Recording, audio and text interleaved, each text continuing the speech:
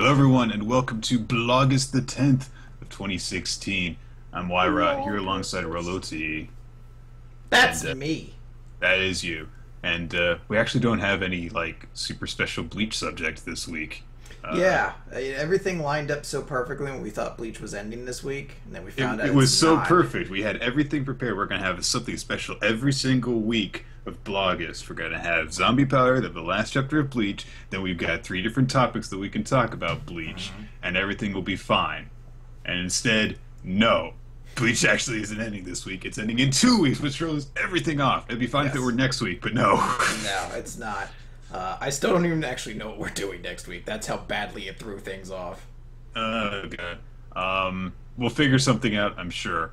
But in the meantime, we're instead making our special topic this week the last chapter of Nisekoi. Yes, So- a series that knew how to end itself on time and not mess up with the manga podcast related schedules out there. Because that's what you should always be thinking about when you're planning out your manga and the beat it's going to take. Yeah, exactly. Come on. Thank you, Naoshikomi. You knew how to end a series properly. Kubo, So- next week it's just Kubo. Just like, I apologize. I've been making the manga podcasts wait too long. So I'm gonna release it early in a non-existent magazine format for everybody to enjoy. And yeah, I'm sorry. It's just I was so broken up when I heard that Nisekoi was ending. I couldn't. I couldn't go on. But yeah, I guess we'll do this. We're gonna kick off the recap Ocean Weekly Manga recap with a non-traditional order. We're gonna be starting with Nisekoi. Got a little color page to start things off with. Very different style, actually. Raku's arm looks very sinewy in that. It's watercolor, isn't it? It must be. I mean, I would assume so, given the background, especially. Yeah, it seems to be so. I actually really like it. It's very how do you? I'm trying to think of the word for it. I don't want to say beautiful. It feels like a word that's almost understated when you say it now. But I guess majestic. I don't know. It's a very attractive image, a very appealing, very much to the tone and theme of Nisekoi, very appropriate for a conclusion. Well, it also looks, very storybook-like. That's which it. I think that's what I was is trying to go. is appropriate given all of the themes of promises made and basing their stuff off of a promise that they got the idea from that book that Raku's mother wrote. So I think it's very appropriate. Yes. And it's the final chapter, Promise, which is a time skip happened. As we Yes. probably figured from the last chapter, and we get to see where all of the main cast members are. Shut up. All the main cast members are at this point after a couple of years have passed. Raku is now the leader of the Yakuza family, which was never a focus of the series. No, he always seemed to be the inappropriate person to lead his organization because he wasn't a thug in any real way. And he always seemed the most normal out of his entire group because, well, I guess, Shu and Ruri were, very normal, and Onodera was like, oh, well, she's in a candy shop, whatever. But, when you consider Chitage was the mistress of a gangster family, Marika was the daughter of a police group, Yui had some sort of weird Chinese mafia connection, and Tsugumi was the hitman. It never really came up the fact that Raku was a member of the Yakuza family. That was I think literally never a focus of the series. Like Tsugumi got up to stuff. There was some stuff involving the Beehive. Never Raku's family. Yeah, it was mostly there for the premise. I think what's surprising for me, though, is that this wasn't that long of a time skip. It was only He's like in his 2 early years. Yeah, I think he's like right around 20 or so. Maybe not even that old. They were 15 at the series, and I think Well, when the series concluded, they were finishing up their last year of high school. So it'd be like 17, 18.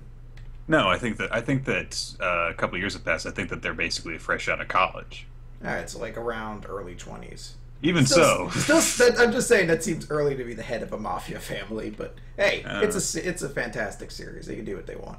he does pull off that kimono pretty well, I think. I think it's because he has a nonplussed, like, I don't give a shit look on his face right there. Like, it's just him, like, what? Can you goobers stop being goobers right now? And he says that he actually has a job as a civil servant at his city's city hall. So it's weird that corrupt politics. But I also love how like dismissive of the whole. Yeah, I'm the head of a mafia family. It's like, I understand now that we keep all the rabble out. We're actually heroes. We're the good people. It's like this seems like it could be the premise of like Raku's descent into self-deluded crime lord territory. No, we do a lot of good for this town. We provide protection to the people who need it most. You know, you don't want those disorganized, anarchistic people around here causing trouble. Pay up. It's just like I believe that in this scenario, I'm the good Samaritan who's come into this city to aid it, to help it recover and. God damn it! We came across this revelation. We would have been doing Nisekoi every single goddamn week if we had known that Raku would be the kingpin. God damn it! 4 years we could have been doing this. Well, 2 years because we didn't know what the kingpin sounded like until 2 years ago. But 2 years. It's the kingpin Raku. The very end of the chapter, he's just like, but then I realized I am the ill intent, and he just fucking like, kills Shushu. Like, oh no! Credits. False oh my love. God. Oh man. Says we get a little bit of him talking with his dad, who's in stereotypical vacation gear, fucking tourist Hawaiian shirt and wide-brimmed hat and sandals. He says that he's gonna go meet up with Raku's mother, and they're gonna have a second honeymoon together. Oh, that's nice. And so he heads off saying, "Don't worry, I'll be back in time for the big day," which I can only assume is going to be Chitake and Raku getting fucking married. They establish that Claude took over for the Beehive from Chitage's father, which is a far more appropriate conclusion for that whole organization and also Claude's character than Raku's the new head. To be fair, I forget his name, Bosco or Bosbo, the second in command essentially of the of Raku's gang, was never really made to be a significant character in the same way Claude was. Because Claude was an antagonist in the series. This guy was just, here's someone who's not the boss that Raku can interact with that is notable in some way. Yeah, and he was established as Claude's, like, rival at the very beginning. When they first had to start up the False Love Act, Buzz was the one who was the most prominent in Raku's group, and of course Claude was the most prominent in Chitage's. But yeah, like you said, Claude was a much more... He kept up with a lot more. He never bought into the relationship, whereas Raku's followers were just like, "We're so happy for you! Oh, dude, you're great! You're the best! Perpetual virgin, you!"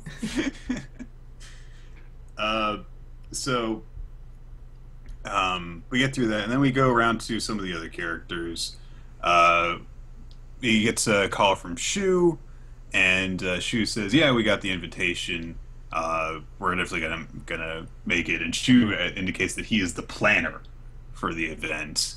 And after they hang up, he starts talking with Ruri. It's evident that they seem to be living together now. They're a teacher and translator. Yeah, Ruri's gone on to be a translator. Shu's gone on to be a teacher. I like the little interaction that they have where Shu's just like, "Oh, maybe we should get married then," and Ruri's just like, "Well, then you better start saving up because we got jack shit for money." Broke as fuck. But they both look happy, and it's like, "Oh, that's nice." That's important, yeah. Don't go play it up and do this big mushy thing. Just like, "Oh, good." We cut over to... Do you think there'll be this many happy endings in Bleach, Nick? No. She also calls up Kyoko Sensei, their old teacher. She's got a little one hanging out with her, and apparently they haven't seen each other since she first left. But she is going to also be attending the wedding, and they have a little bit of talk about stuff. It's like, I'm glad that we're gonna get to see each other. I want you to meet my kids, and so on. Yeah. Then we get to Haru and her friend, who was never important enough for me to remember her name. She, Friendo. she would show up occasionally as her like confidant, but really that was it. She never really did a whole lot except just be the person Haru would vent to. Essentially, she filled the role as the Ruri to Haru's older Onodera, but she never really did a whole lot. Um, but they indicate that Haru has actually taken over as the sweets shop owner. Although she is still a bit despondent because she doesn't have her love interest yet. No one's come along for her. Chin up. I'm sure that someone will want to own a candy shop with you. Yeah.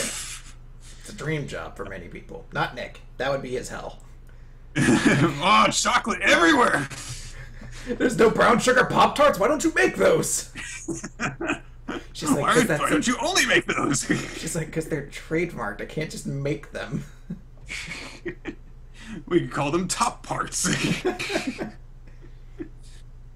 um, then they also talk a little bit about Paula. I don't even know if you remember who Paula is. Paula McCoy. She was Yeah. Segumi's rival, essentially. Rival, but also kind of Friends. They were. Yeah, yeah. Apparently, she's now works in a lab. Went to a grad school and became a researcher. Makes as much sense as like 1010 becoming a store shop owner. But yeah, that's about it. They also established that Haru's friend actually is a journalist, and she's doing an article about Haru's shop, and is apparently spending way too much time talking about how Haru is single and cute to help her hook up with some other guy. Which I do like that detail. Then a little bit over to Yui. Yui, who is apparently still the dawn of her group, pregnant with a miscellaneous man's child. Looks like it might be a second child too, because there's a baby No, at her feet. that's her follower. Their weird midget follower who was her mom. Ah, okay. And this is the strangest development, I think. Yeah, this is a very strange one. You remember how Tsugumi was a tomboy and was shy about how the fact she had a very developed body because she had been raised as a boy her whole life? Apparently she's a fucking fashion model who wears dresses with way too many holes in them that Chitoge has designed. I could understand it if it's like, yeah, she's not hiding who she is. She's like, she's grown past it. She's accepted who she probably really is, and she's not ashamed of being a woman. Like, she's grown and empowered by that. It's just Right. weird that she's like, so I became a fashion model. It's just like, you're also like one of the world's deadliest assassins. I'm surprised you didn't get into something related to like espionage, combat, political work even. It's okay. Modeling. I guess that they wanted. I guess that Komi probably wanted her to actually go on to something because this way she's not just still Chitoge's bodyguard. It does just seem kind of weird, and she doesn't look especially comfortable with being a model, which is kind of essential to being a model. But I don't know, especially because she's still apparently doing her model work while Chitoge's not there. I don't know.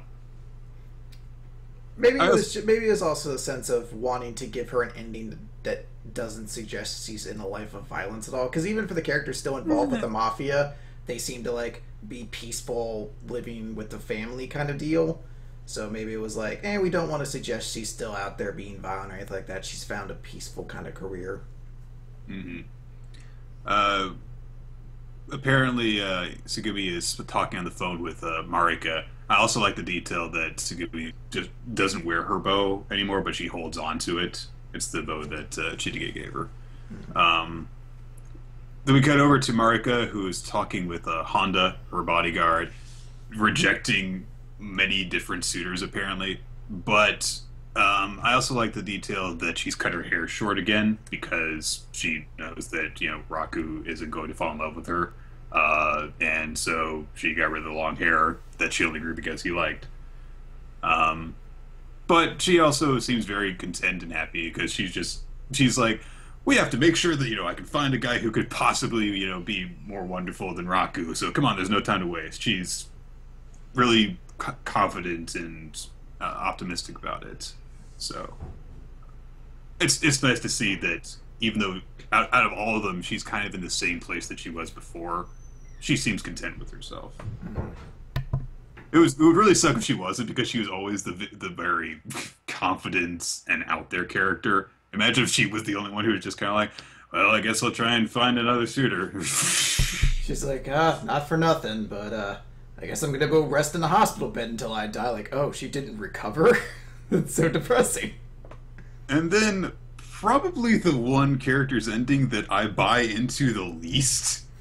Because Onodera apparently made the wedding cake for them. Apparently that's her job now, is designing stuff.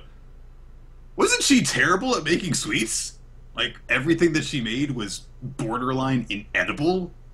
I thought most of the girls were pretty bad at making Chitoge with guidance could pull it off. Haru, of course, was just really good. But Onodera's whole thing was she worked in a sweet shop and everything that she made looked pretty, but it was completely inedible.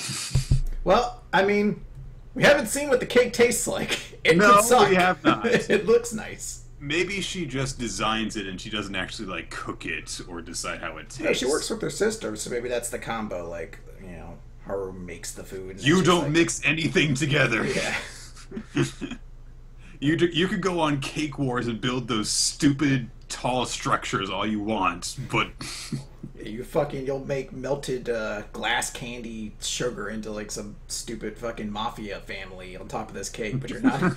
You can't mix milk and eggs together because I swear to God it'll explode. oh god. And then finally we see Raku heading out to meet up with Chitoge, who apparently they haven't seen each other since that time that they parted ways in the last chapter. They greet each other and they did something where they designed a new locket because okay. Yeah. God, there's a key stuck in this one too. Oh, and damn it. I accidentally gave another duplicate key to 6 other women. I don't know which one I promised myself to. Nisekoi too.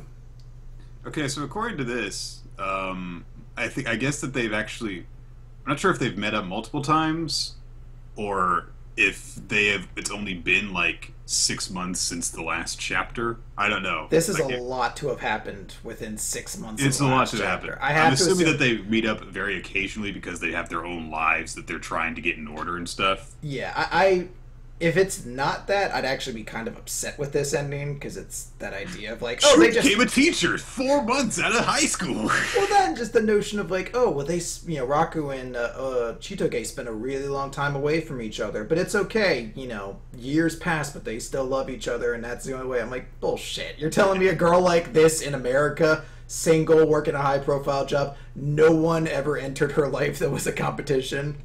Yeah, we don't got a Bakuman ending to worry about. Apparently, they seem to have, I guess, done the long distance thing. Yeah, Or so- they can only see each other very occasionally, but they still do see each other, as opposed to, we must not communicate outside of texts until we both got our lives in order.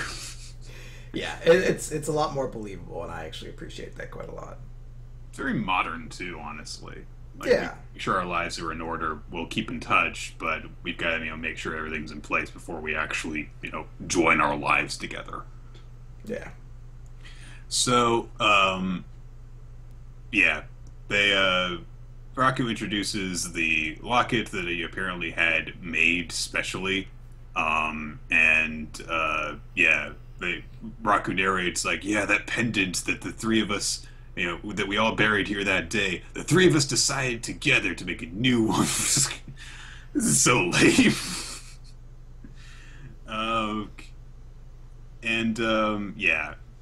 They apparently they haven't kissed the entire time that they've been doing the long distance thing.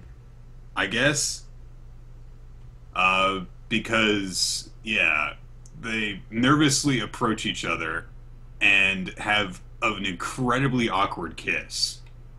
With a lot of build up to it, where they're both blushing heavily, and there's a lot of different frames showing them slowly approach each other. Then we end on this big two-page spread of the basically the view is pulled way back out to see the field that they're in, and they're just kissing in the background. And then we end on a joke, which is only appropriate because apparently their teeth kind of hit. Yeah. They're not good at kissing. They haven't kissed because they haven't been kissing at all apparently the last 4 years. Yeah, I like it though. It's that's the kind of like innocent fairy tale shit I think you can kind of pull off. Because I would buy into the idea that they think their love is so great that they won't be intimate in any way like that. But yeah, I think it's kind of a cute, appropriate ending too. And I also like the realism too of like they don't have a perfect first kiss. They're like, ow, my twofers. Oh, I got stuck in your braces. Oh, we're gonna have to go to a doctor. But you know, I like I like it. I don't love it, but I'm satisfied with the conclusion of seeing where all these characters that I've grown to really like have ended up. There's not really I don't think that there's a single character of real importance that I can think of that didn't have at least a little moment to show what they were, up to. Yeah, I think about just about every significant character really gets shown up. So I'm happy to see that. Am I glad with how every single character ended up? I'm not upset about any of them. Yeah. So I'm glad. I'm happy with this conclusion. And I feel that the real conclusion anyway happened 2 chapters ago. But it was nice that we got that, and then we got some appropriate time to actually tie up some loose ends. Unlike what happened with a certain other series ending at almost the exact same time. Yeah, I mean, that's kind of the weird thing about this is that the way this is ending and the way Bleach is ending are almost like the tale of two cities, where, Bleach is this 15-year-long series that is now having to rush through everything because it has no time to do anything, and it's going to have an unsatisfying conclusion for the biggest part of essentially the series. Whereas Nisekoi, it's only been running for like 5 years or so, not even that, and it took months to essentially, it's been wrapping up for months in its own very slow, very deliberate pace, I think it was probably like 5 months ago or something like that. We were doing the first Marika chapters, and every significant character got their own small little send off. Everything was very fitting. Like it was a nice way. I don't think you could really be upset as a fan of the series that you're like, no, they didn't do this or they didn't answer this. Like I think they kind of covered everything, and that's really awesome. As far as Nisekoi started up in November of 2011, so it's been almost 5 years. Yeah. So I mean, as a whole, I think Nisekoi was a really good series. It's one that I believe when we originally did a recommendation of it, I said it's really good, but it's kind of a tough thing to read week to week, and I still agree with that. I don't know if it's something that I was the one. Even at the end, there were some chapters that we didn't cover because it was just like, whatever. And even chapters we did, usually it was just you covered them because I usually didn't have much to say, or I may not have even read it beyond skimming through it. It was just something that I enjoyed from time to time. But what I do appreciate about it is it's one of the few, and maybe the only romance series from Jump that I've ever been able to say like, oh, that was good. I love Koshi. I think he's an absolutely fantastic mangaka. I really am excited to see something else from him. He's going to be publishing at least a short thing in a couple of months. Yeah, so we're going to get something very cool from him. But I really appreciate this. This is definitely the best romance series I've seen in Jump by a long shot, and I think it's going to be a sad thing that we're going to be without this in a magazine. Well, I mean, I saw the previews for the stuff that they're coming out soon. They are immediately trying to replace it. Yeah. But that's just how Jump works. When a hole opens up, they get one of the trillion applicants for a new manga, and they try and fill that gap. We're actually getting a jump start in 2 weeks called Love Rush. Gee. I wonder what kind of series that could be. Sounds like some circus-related battle manga, I think. Yeah. So But that's just how it goes, you know.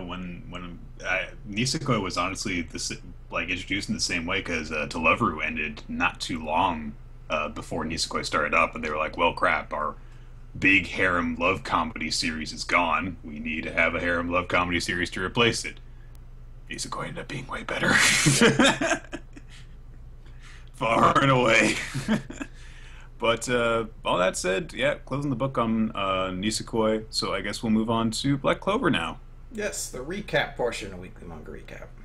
I Well, we're doing it again because we're now doing it's like another a recap. different- Yeah, Shut it's up. like beginning it again. Page 73. End of the battle. End of despair. That's a really badass title. Yeah. Last time Yami showed up with a new spell to completely finish off Veto. Unless he can operate with half a body, I think that he's dead now.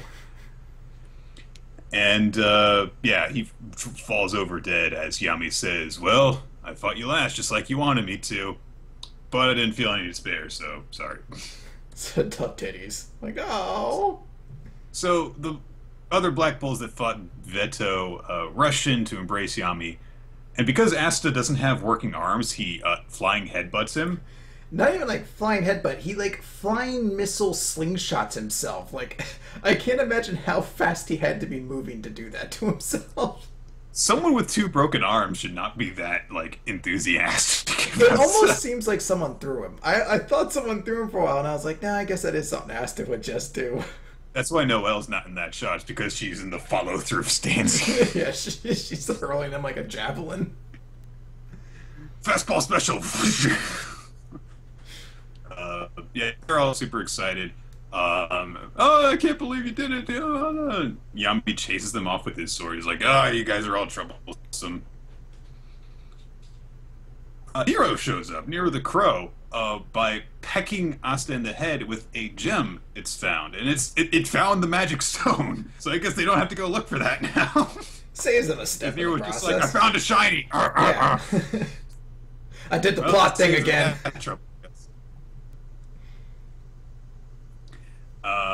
The Elder Mage embraces Kahono and Kyato, upset, of course, that they've been heavily wounded. And then he gets down on his hands and knees in front of the Black Bulls and says, "You did a great job. You've got my eternal gratitude because you saved the temple, so I will grant any wish that you ask for as the High Priest." And he says, "Okay, then we're going to take this magic stone, just like we said." He's like, "Oh, okay, That sure." was easy. And like, "What? Didn't you know about the magic stone, though?" And he says, "No. I mean, I looked inside your thoughts and saw you were looking for a magic stone, but what's that thing? How intrusive. How casually intrusive." But then Charmy shows up with Gauche and Gray. Charmy's ready to fight because she was the only one who didn't get hurt, like, at all. She just got knocked out by one of the mages before. But they're like, "Well, we already won." Lazy bum. And a little bit of time passes, and all of the Black Bulls get put up in the temple for the night because Finral used up too much of his magic power in the battle, so he doesn't have enough in him to teleport them back.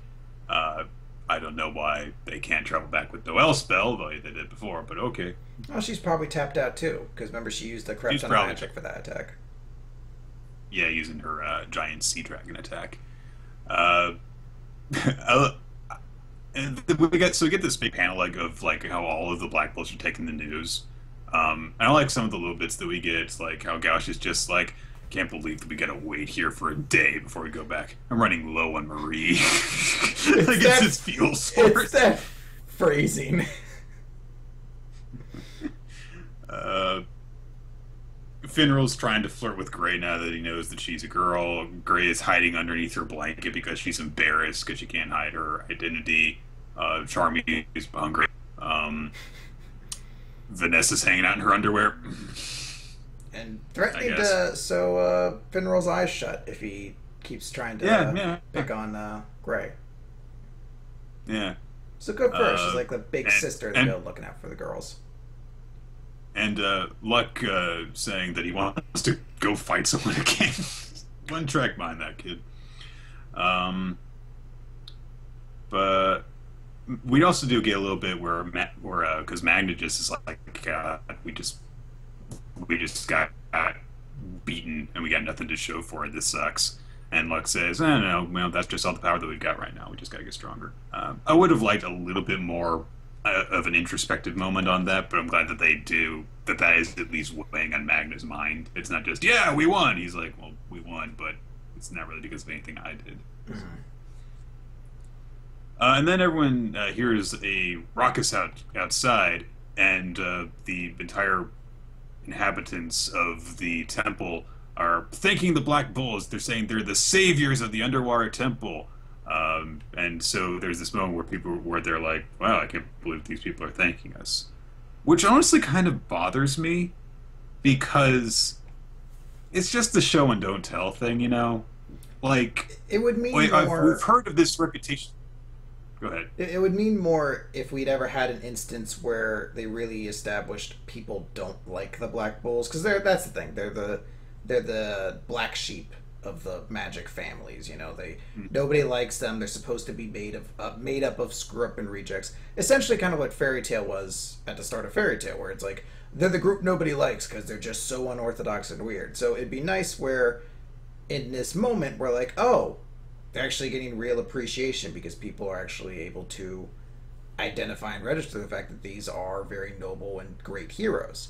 And it is nice in that way. I think it would be even nicer had there been a moment where we really kind of set up that these guys didn't usually get this kind of treatment, or that they even cared. It works. I do Yeah, understand it still, because there are instances, from flashbacks and things like that, where characters have shown that they've grown up not being appreciated. Almost everyone's had that in some fashion with their backstory. right. But, it still would have been nice to have, I guess, a moment similar to this, but in the inverse, where somebody has been saved by the Black Bulls but doesn't care, doesn't thank them, or something like Like that. it was a minor thing. Like maybe they were being attacked by some beast in the wild, and they quickly dispatched them. And they were like, "Oh, you're the Black Bulls. You guys are dangerous. Get away from me." Uh, just a little bit more build up for this would have made it feel a lot more satisfying.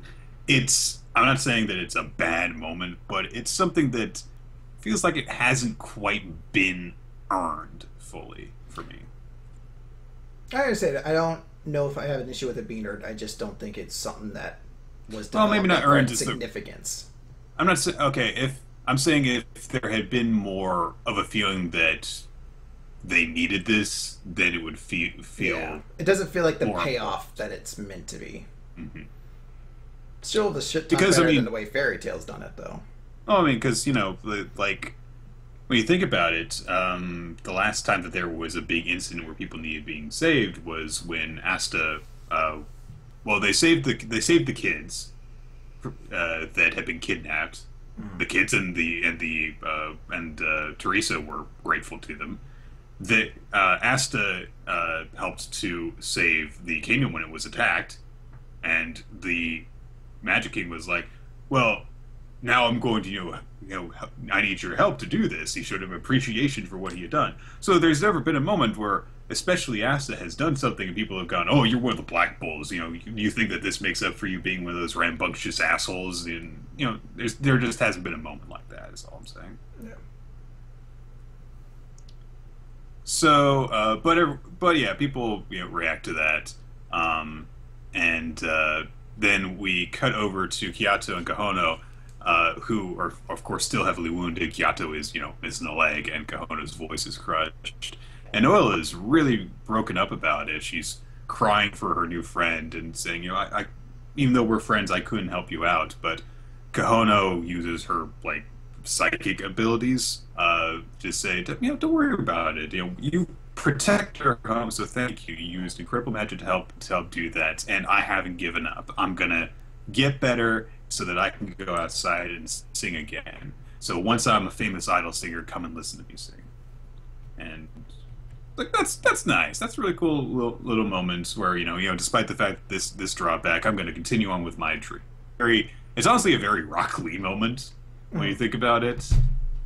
Um, I like it a lot and though, so because this is a series where usually the best case scenario tends to always be the conclusion. But it's a scenario where it's like, no, like Kohono's voice isn't fixed, Kayato's leg is missing. Neither of them are going to be able to accomplish their dreams in the same way they were before, but they're not giving up. And that's, I think, the spirit of the series I can get the most behind, because it doesn't feel like this is going to be an easy thing. So they're going to have to struggle to get to accomplish these dreams now, and that makes them a lot more compelling. having optimism in the face of odds like this is a lot more compelling than, yeah, we did it. And now I used my anti-sword to cut away the magic. Or anti-magic sword to cut away all the magic. I know what I'll do, guys. I'll just stab your throat with this sword and take away the damage that the magic did. Oh, that infuriates. Oh my god, that worked! I'd be so angry. And Kyoto has a crush on Noelle now. Well, okay. At least, I mean, at least there was a moment that sort of justified it, you know, where sees like, you know, he saw Noelle express very deep emotions, and so that's what enchanted him, as opposed to, she was hot! It actually makes sense, too, because she is supposed to be a royal, so I imagine she's probably one of the most attractive people kind of around. Well, and also he also heard the rumors of the sea goddess. Yeah, as so well, it would make sense that, you know, he develops a little bit of a crush on her. Yeah, and also it helps to get him motivated too. Because like, I'm gonna hurry up and get better to get my leg fixed so I can continue dancing, and I'm gonna do a courtship dance for her. Want to see a fucking bird? Yeah, why not?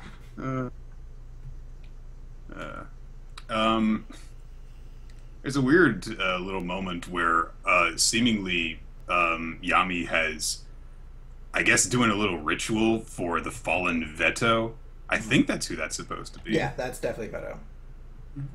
He's covered him with a sheet, and he burns a little bit of incense for him, referencing his totally not Japan roots. And Asta shows up, and he's got both his arms in slings, but he's also somehow managed to gather flowers despite that. I'm assuming that the entire time he kind of just went, ow, ow, ow, ow, ow, ow, ow.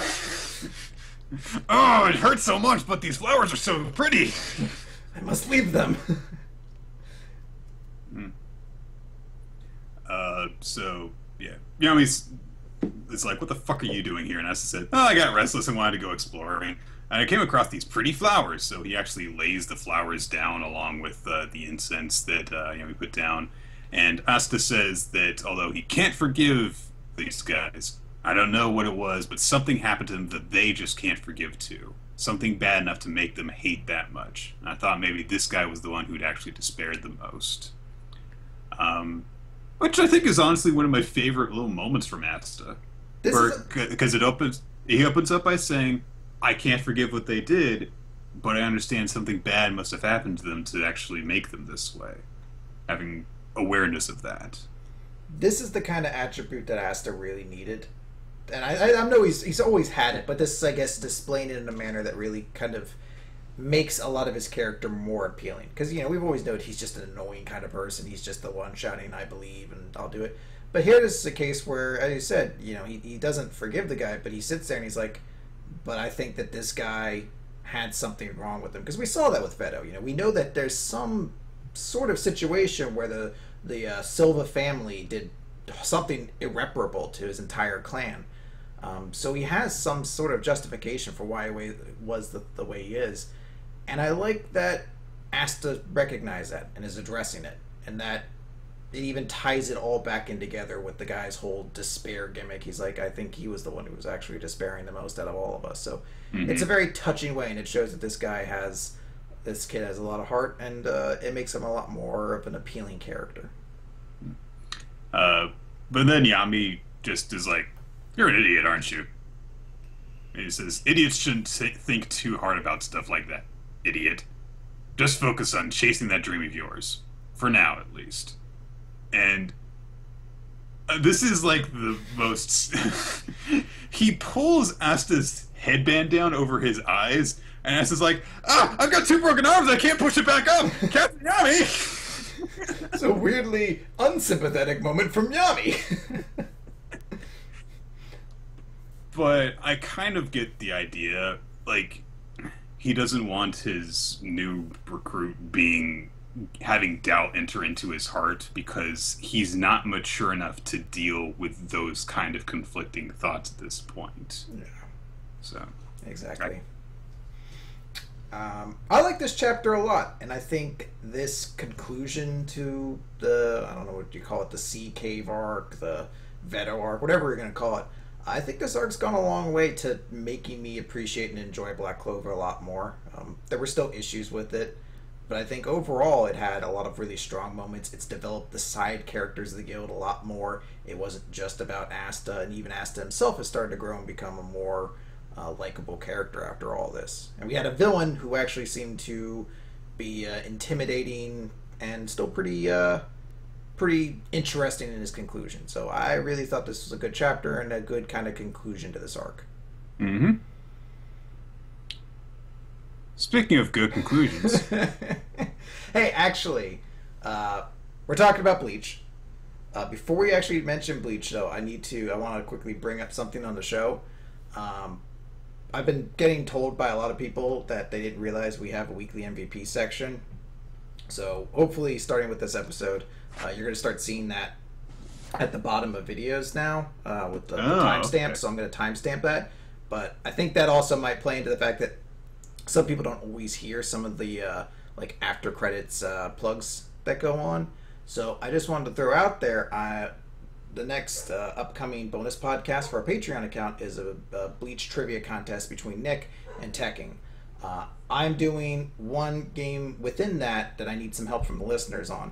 I think I've been a little bit unclear with that, so some people haven't been saying it because they're not really sure what I'm asking for. Essentially, for one of the games, I need to compile together a survey of answers from the audience. So I'm basically just going to be asking you 5 questions that you just need to give very simple responses to. They're Bleach-related questions. So if you're interested in doing that, just send me an email over at weeklymangarecap@yahoo.com. I should get back to you within like a day or so. And again, they're very quick, simple questions. I'll explain all the details within it, and hopefully we'll be able to get that. I need about 100 people is the big thing. So if you're interested at all, it should only take a few moments, and it'll help make the show a really cool moment. So if you're interested, weeklymangarecap@yahoo.com. And speaking of Bleach, it's the second to last chapter. We thought it was going to be the last, but I guess that was just some sort of optical illusion. You thought it was going to end this week. Bleach 685, The End of Flawlessness. Now, I've actually seen like a few people, because apparently I guess this title would have been in Japanese originally. In fact, I'm going to look it up to make sure I've got that right. I think it was originally in Japanese, and so there have been different translations of it. And so one of the translations that I saw was perfect ending. Yeah, it was originally Japanese. I'm going to punch this into Google Translate and see what it comes up with. Babblefish. Muketsu no Hate, which, let's see, yeah, that means ending.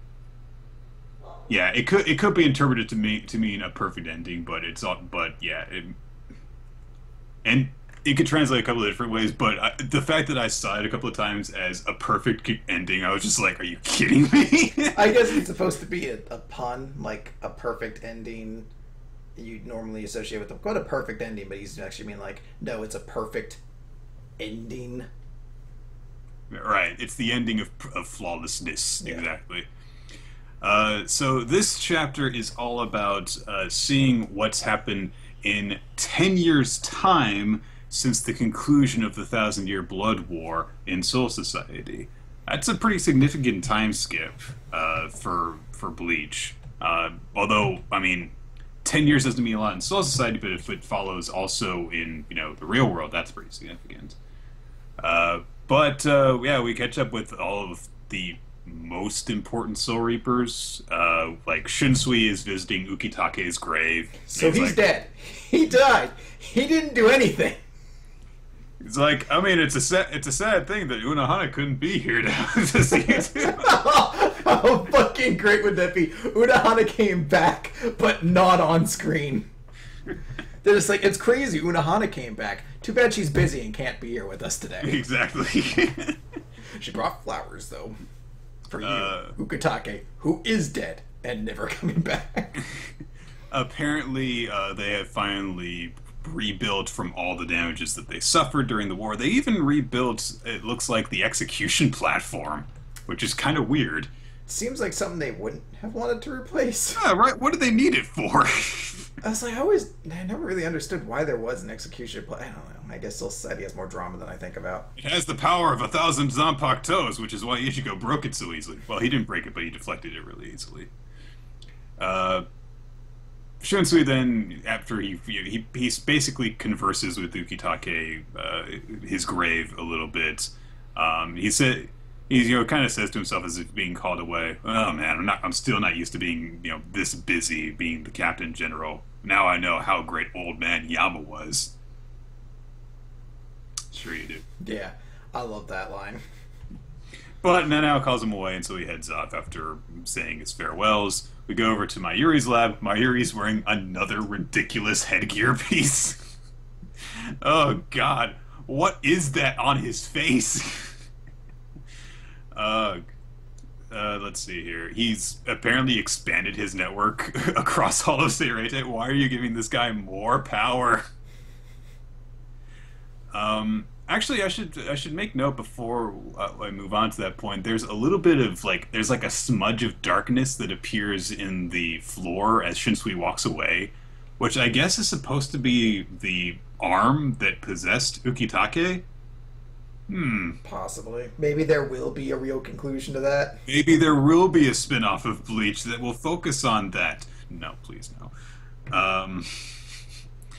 So yeah, Mayuri is heads off to do a field survey to I guess oversee his new secret network, and the new Nemu is there with him, Nemuri Hachigo, who basically just looks like a little kid Nemu, but with very slight differences. And apparently, he hasn't perfected her conditioning yet because she's being too loud. Gonna have to beat that child now. I think that this is actually more an indication that he's more successfully growing an actual person with more of a personality, though. I think that's supposed to be the implication here. Because it's not in complete opposite of what I just joked. He doesn't actually he's just like, No. you're being too loud. Stop being so loud. He's actually acting like a parent to a child now, as opposed to a scientist to a product. Right. Then we cut over to Zaraki with Ikaku and Yumichika, and they're like, "Oh, how are you doing, Captain Zaraki?" Going through his squad. He's like, "Shut up! Fucking hate all of you." Ikaku says, "What are we doing here? Why are we at Squad 1's barracks? Are we sure we're going the right way?" He's like, "What are you talking about? We're going to Squad 13's barracks." And they're like, "Wait, was it at Squad 13? Where are we actually going?" And Zaraki says, "Listen, Ikaku, I used to get lost a whole lot, but it was only because of Yachiru. And now that she ain't here, there is no way I'll get lost." Which I want to point out, still does not resolve the questions I've been asking. So Yachiru is gone. Does that mean she actually is Kenpachi Zanpakuto's spirit 100%? Because I'm only 80% on this. Because there are still unresolved questions here that I don't have the answers to, and it pisses me off. Everyone else is just like, what's a Yachiru? What's he talking about? What's a Yachiru? Yeah, what's a Yachiru? A Zanpakuto. Oh, God. They run off. Hirako and Hinamori overhear them, and Hirako's like, "I think they're going the wrong way." And Hinamori's like, "Oh, I should go stop them." Hirako's like, "No, don't do that. They're grown men. They can find their own way. Leave them be to get lost like fucking idiots." That's the resolution that they get. Thank God. It's Not, so weird to like, me. Shinji was such an important, or seemed to be such an important character. He's one of the few characters who's on like the title page of Bleach's first chapter, and he's someone who doesn't show up until like 100 chapters or plus later. So he was clearly someone Kubo had intended to use. He had the design. He was given a big position of power as being the leader of the Vizards. He was like the most significant one of them to get promoted back into being captain. And he had no relevance to the story after that, or even we saw Kensei's Bankai. We did not see his. Yeah, no. Kensei had some form of fight. I don't think Shinji even really had a fight against anybody. He just used his Shikai twice, and I think both times he died. Or not died, but he lost. Aizen basically schooled him the first time he used it. I forget who he even used the second time against. I'm just surprised that Shinji didn't have... It was Bombietta. It was Bombietta, because he reversed her senses, and she was just like, okay, I'll just set explosives out everywhere. Yeah. And that seemed to work. Oh god, we did see Rose's Bankai too, didn't we? Mm. Man. So, yeah. Like, nothing happens with him after he was introduced as essentially, like, the second Urahara.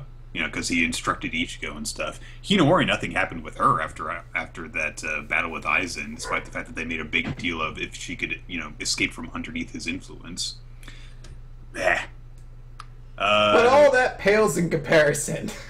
You know who did get some development? Fucking Captain Iba. That's right. The new captain of the 7th Division is fucking Iba. What happened to Kumamura? I don't know. I know he's a dog now, but what happened? All you would need to do is in the sequence where he's shouting up at his followers that can't follow him because he jumped off a cliff, is to like somewhere like in the woods nearby where Komura in fox form is overlooking him and then heads off back into the woods. It would take like half a page, and that would be all you would need to do in order to wrap up that loose end. That's it. And no, he's not in this chapter. What happened to him? There's still time for him to be addressed in the next chapter. He won't be. But it's still just like, what happened? Like, Iba's been promoted to captain of all the various side characters within, of all of, like, the quadrary characters within the Soul Society. I'm stunned Iba's the one to get a promotion like this. Like, Isane, I can kind of understand that. We've known a bit about her. Plus, her spot's, like, purely vacant, so it makes sense for her to just jump up. And I mean, the same situation here is, too. But we know almost nothing about Iba. Like, the dude hasn't done almost anything in this series. Like, why didn't Renji become the new captain? Yeah, why didn't Renji? Kira's a fucking half robot. Why isn't he taking a new spot? Well, because we established for so much of the series, Renji building up his Bankai and improving it, and that's one of the big things becoming a captain. And Iba mentions to Hitsugai and Matsumoto as they come up, he's like, I'm nowhere near captain material yet. Like, he doesn't have confidence that he's actually strong enough. Like, yeah. So why... I like to think that he became captain because of that rule where if you kill the previous captain, you become one. So we accidentally one day was just like takes Clover to the woods. Yes, we're going to go and fight with you, Habak. Oh, it was just like an accident. He was like riding his bike into work and just ding ding dong dong. Oh god, what was that? Oh god, I think I ran over a dog. Oh god, I had a coat. Oh god, no. Oh man.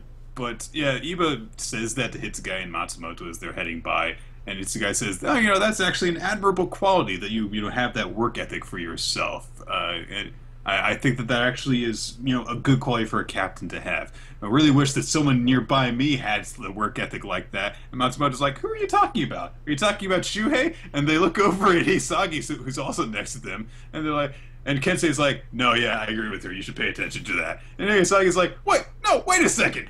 I've been doing Bankai training. I've mastered my Bankai. What are you guys talking about? They're like, really? Well, how come we've never seen it? No, I have! Everyone hates Hisagi. Apparently this just developed. People are just like, fuck this guy. I've never seen your Bankai. I've never seen it. Kensei's like, I've never seen it. But I've shown you it! I know you've seen my Bankai. I've shown you it so many times. I just haven't had the chance to use it since you saw it. It's like, what are you making excuses for? I'm not making. God damn it. But eventually hits the guy is like, well, no, see, the fact that he hasn't used his Bankai in 10 years, it's a good thing, because that means that we've maintained peace for that whole time. Things have been boring, and now we can let our guard slip and become just as incompetent as we were before. They show up for the meeting with the captains that they're supposed to be at. Zaraki and company are, of course, the last to arrive because they got lost. And Soy Fun scolds them. And Zaraki's like, we took a lap around Serete. I'd say we made pretty good time considering. That is pretty good. Well, we took a brief jog around the entire country. Actually, though, that's kind of interesting. I didn't notice this on my previous readers. It looks like Kira did get a promotion of some kind. What are you talking about? It looks like he's to Shunsui's right. Like, now it's to his left, obviously his vice lieutenant. I'm wondering if Kira got promoted too, because it looks like that's to his right. Might be part of First Squad now. First Squad or Commander, wasn't there a Keto command? Maybe he's part of that. Although Keto Corps. Something like that. I don't know. It might not be him. He's also got. Well, he does. It might not be, but I'm not even sure. But he also has a sash around his arm that the vice captains tend to wear. So he might still be the third vice captain. I don't know. Yeah, possibly. Yeah. So Soy Fun and Zaraki get into a little fight, and Isane tries to break them up, and she's like, "Oh, come on, let's just go inside for the ceremony." Apparently, she became the 4th Division captain. Makes sense. It's the Healer Corps. The old top healer's dead. She's the new one. But weirdly enough, her little sister, Kione, who I don't even know if you remember who that is. She's one of the 2 who fought for the 13th squad vice. See, Chris, you're learning in preparation for the trivia contest, too. That may have been one of my questions. It's been dashed. And apparently she is her vice captain. Which, honestly, I think that's an appropriate pairing, having a very not very confident captain who's backed up by someone who's trying to push her to be better. I think that could actually be an interesting dynamic. Mm-hmm. It's a pity that we're not ever going to see it. Knock on wood, Nick. There's still time for that sequel series. Yeah, it is possible. Nanao calls everyone to order and says that they're going to begin the ceremony to appoint a new captain to the 13 court guards. And all the current captains line up. And, other than the ones that we've actually covered, it looks like Lisa is the new captain of the 8th Division. Apparently, you can go straight from hang out in the human world with nothing to do straight to being a captain. I mean, they already established that with Rose and Kensei, so it's not honestly that surprising. Well, yeah, but like they did that, but Hiyori and Lisa and Love, I think it was, they just stayed in the human world. They didn't rejoin the court guards. Apparently, they were just like, I want my old job back or nothing. It's apparently it's just a thing that if there's a captain opening, it's either gonna go to just the vice captain or to like, fuck it, just get one of them visor dudes to fill in the spot. And somewhere out there, Love's sitting by his phone with his big stupid giant club Shikai, just like, any day now they're gonna call me. 13th squad positions still open. Any day now. We get a little bit with Renji, who is saying, hey, if you twist your ankle because of your nerves, I'll just carry you in on my shoulders. And it turns out that the new appointee, the 13th Division captain, is going to be Rukia, which is not an incredibly huge surprise. But honestly, when you consider, like, the fact that all of Rukia's had this stuff going on in the background, it's nice to see this happen for her. I think that because a lot of people had this. There was this popular theory for a while that eventually Ichigo would join the Soul Society somehow. But having it be Rukia, who you saw, after the first time skip rise to vice captain, and now after this time skip rise to captain, after she's seemingly mastered her Bankai, I think that that's a nice conclusion for her. It's nice to see this person who was not a very low ranked one rise through the ranks, prove herself to people, and eventually have one of the top positions in the entire corps. It's kind of fitting too that she becomes captain of the squad that the vice lieutenant she had such a crush on was a part of too. She's in Shien's division, or Shiba, whatever his name was. Cayenne Shiba. Yeah. So Cayenne Dono.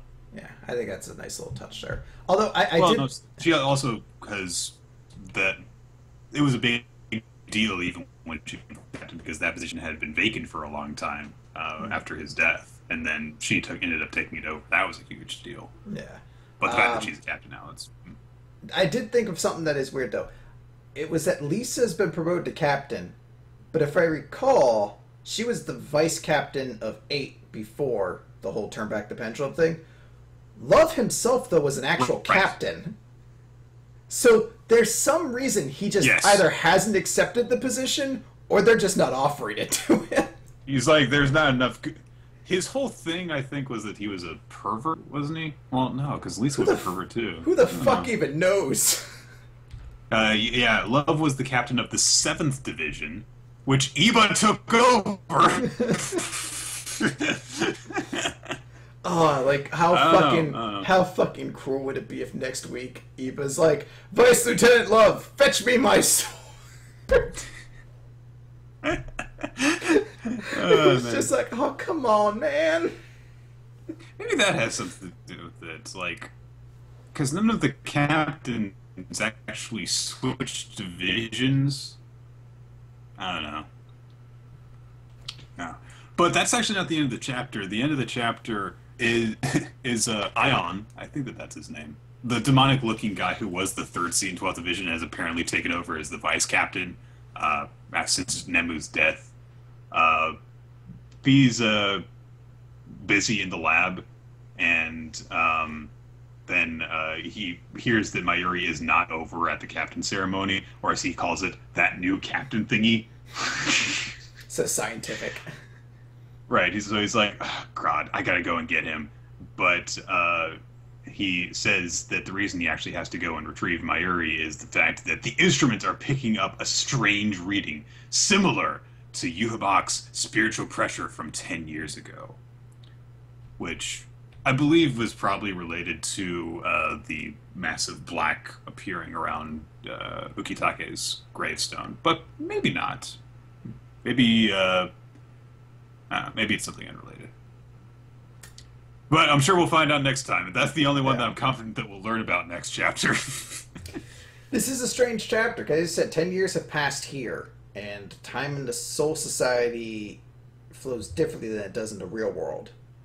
So, is it Soul Society is faster than the real world, or the inverse? I believe that...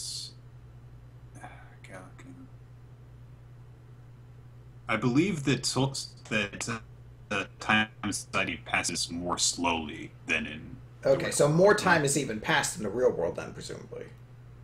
Yeah. So more than 10 years have passed. That's a huge jump for these characters. Like, these were all high school kids, and they're all going to be adults now. So I might have that the other way around. Either way, it's still a big time jump. That's kind of interesting. So I'm curious to see, because none of those characters are dressed, and I guess that's what the final chapter is going to be.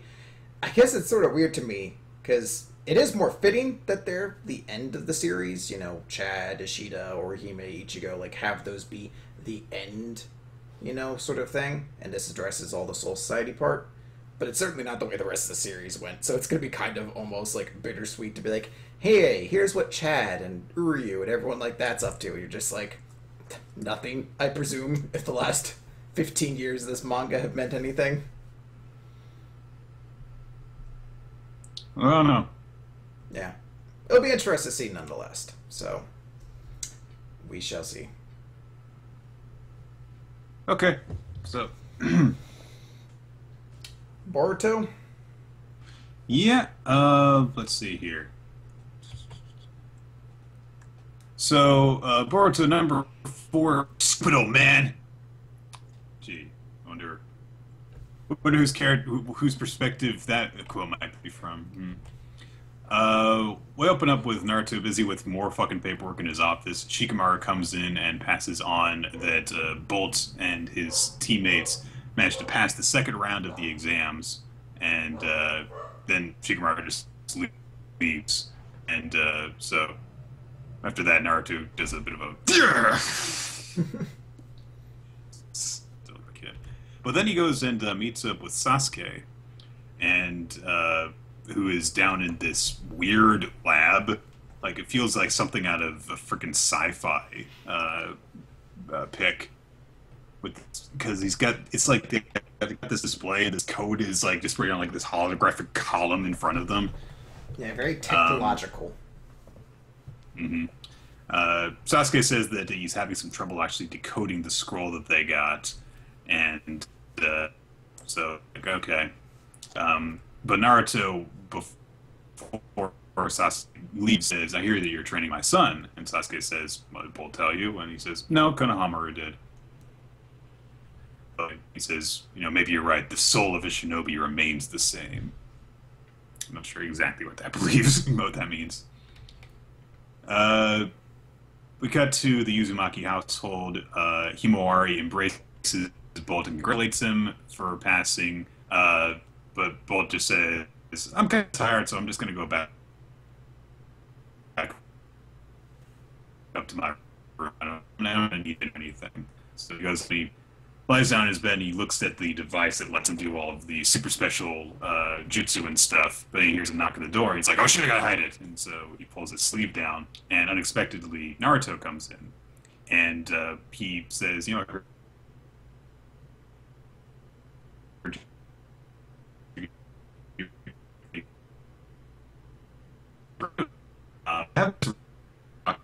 isn't looking at him, he's looking up, and Bolt's like, "What, is that it? Can you just kind of go?" And Naruto says, "You did a good job. Bye." And Bolt says, "What, you just came to tell me that?" And he says, "Well, yeah, it's important that I tell you that. It's really important." And he's still seems awkward and unsure, and then he kind of goes, "Oh," and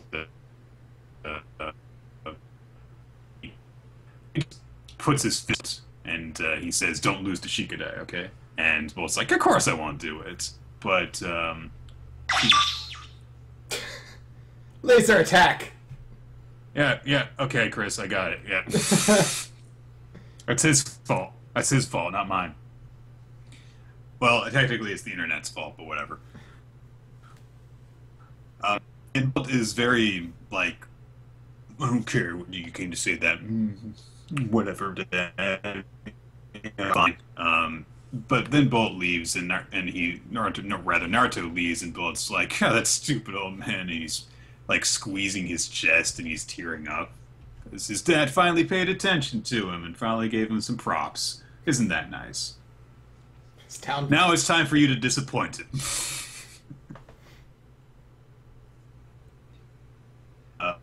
But I like the way that the chapter is paced, showing that we're not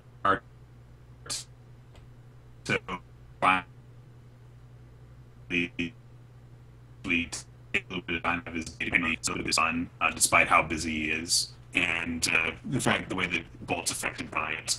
And then we go on to one-on-one contests for round 3 of the skills, which apparently Rock Lee is conducting. And he's like, "I had my limbs crushed when I took part in this. Make sure that doesn't happen with you guys." Yeah, try to avoid sand crushing all your limbs. There's nobody here who controls sand or anything related to that, right? Phew, thank God.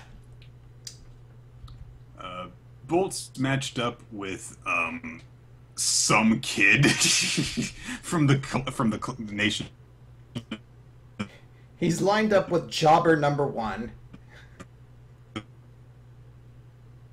And he basically beats Jobber #1. Someone with bubble magic.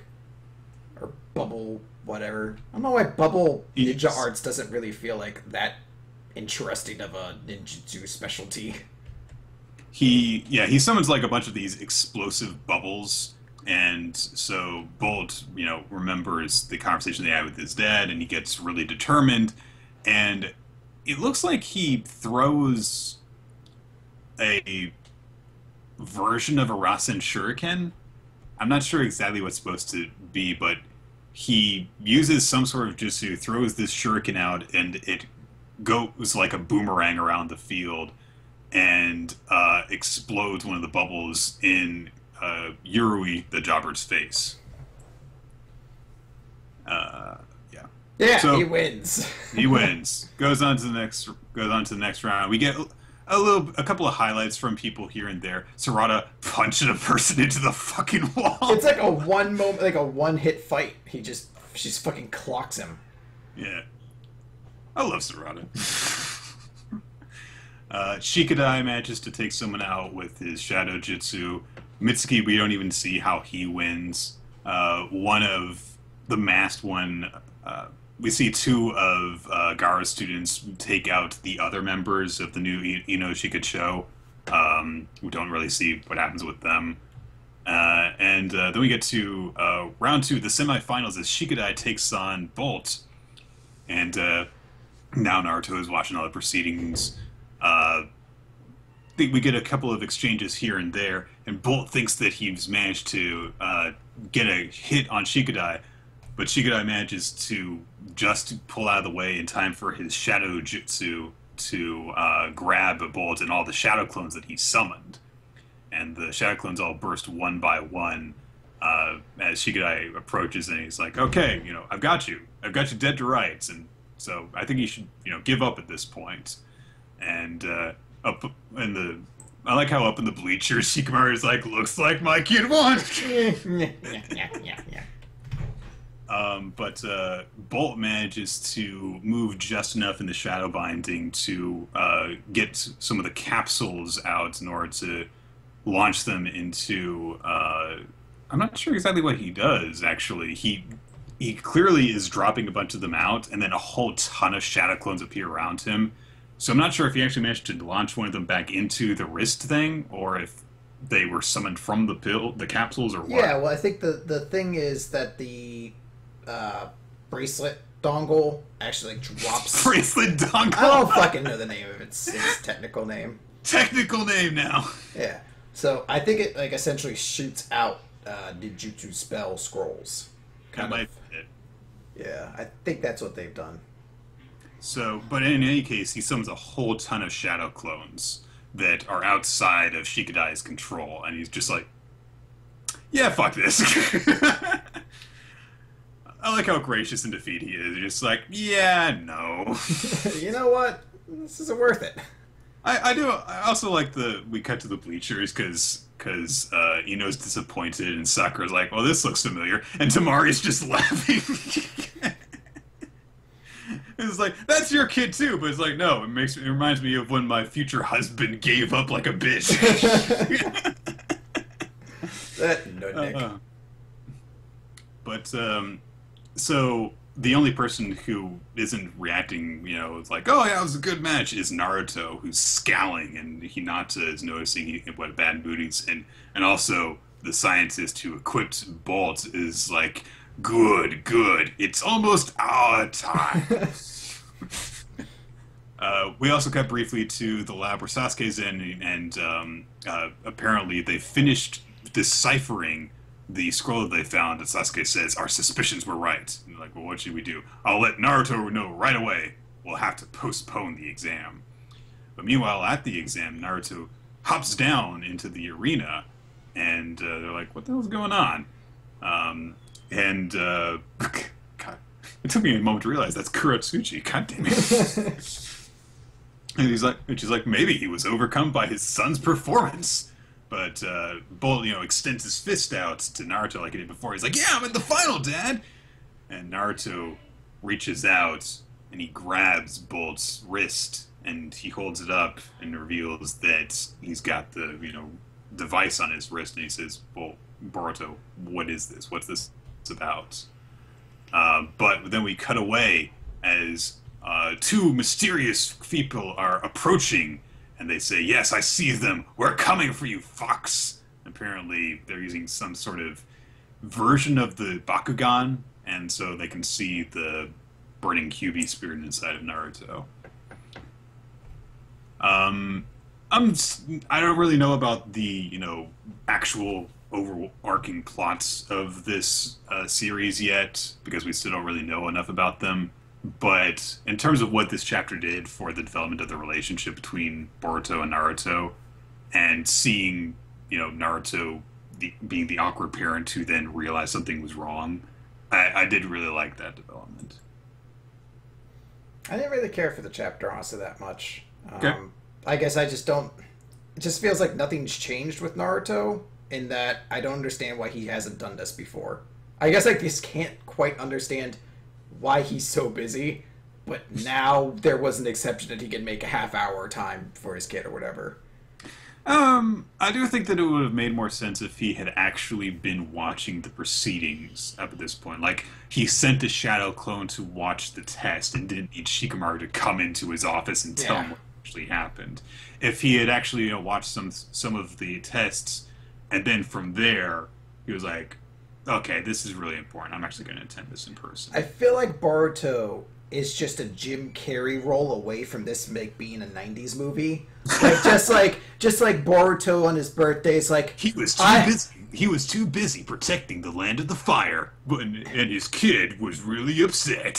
I He went just to extreme measures to get his dad's attention. I just wish this birthday Dad would come home, or I'm gonna do a shit ton of drugs. And then it's the hard cut to the other side of the '90s thing where Then, it's like, this one in my hand is blue. wait, I get to choose ninjutsu to turn it black. Ha! Now it's not a lie.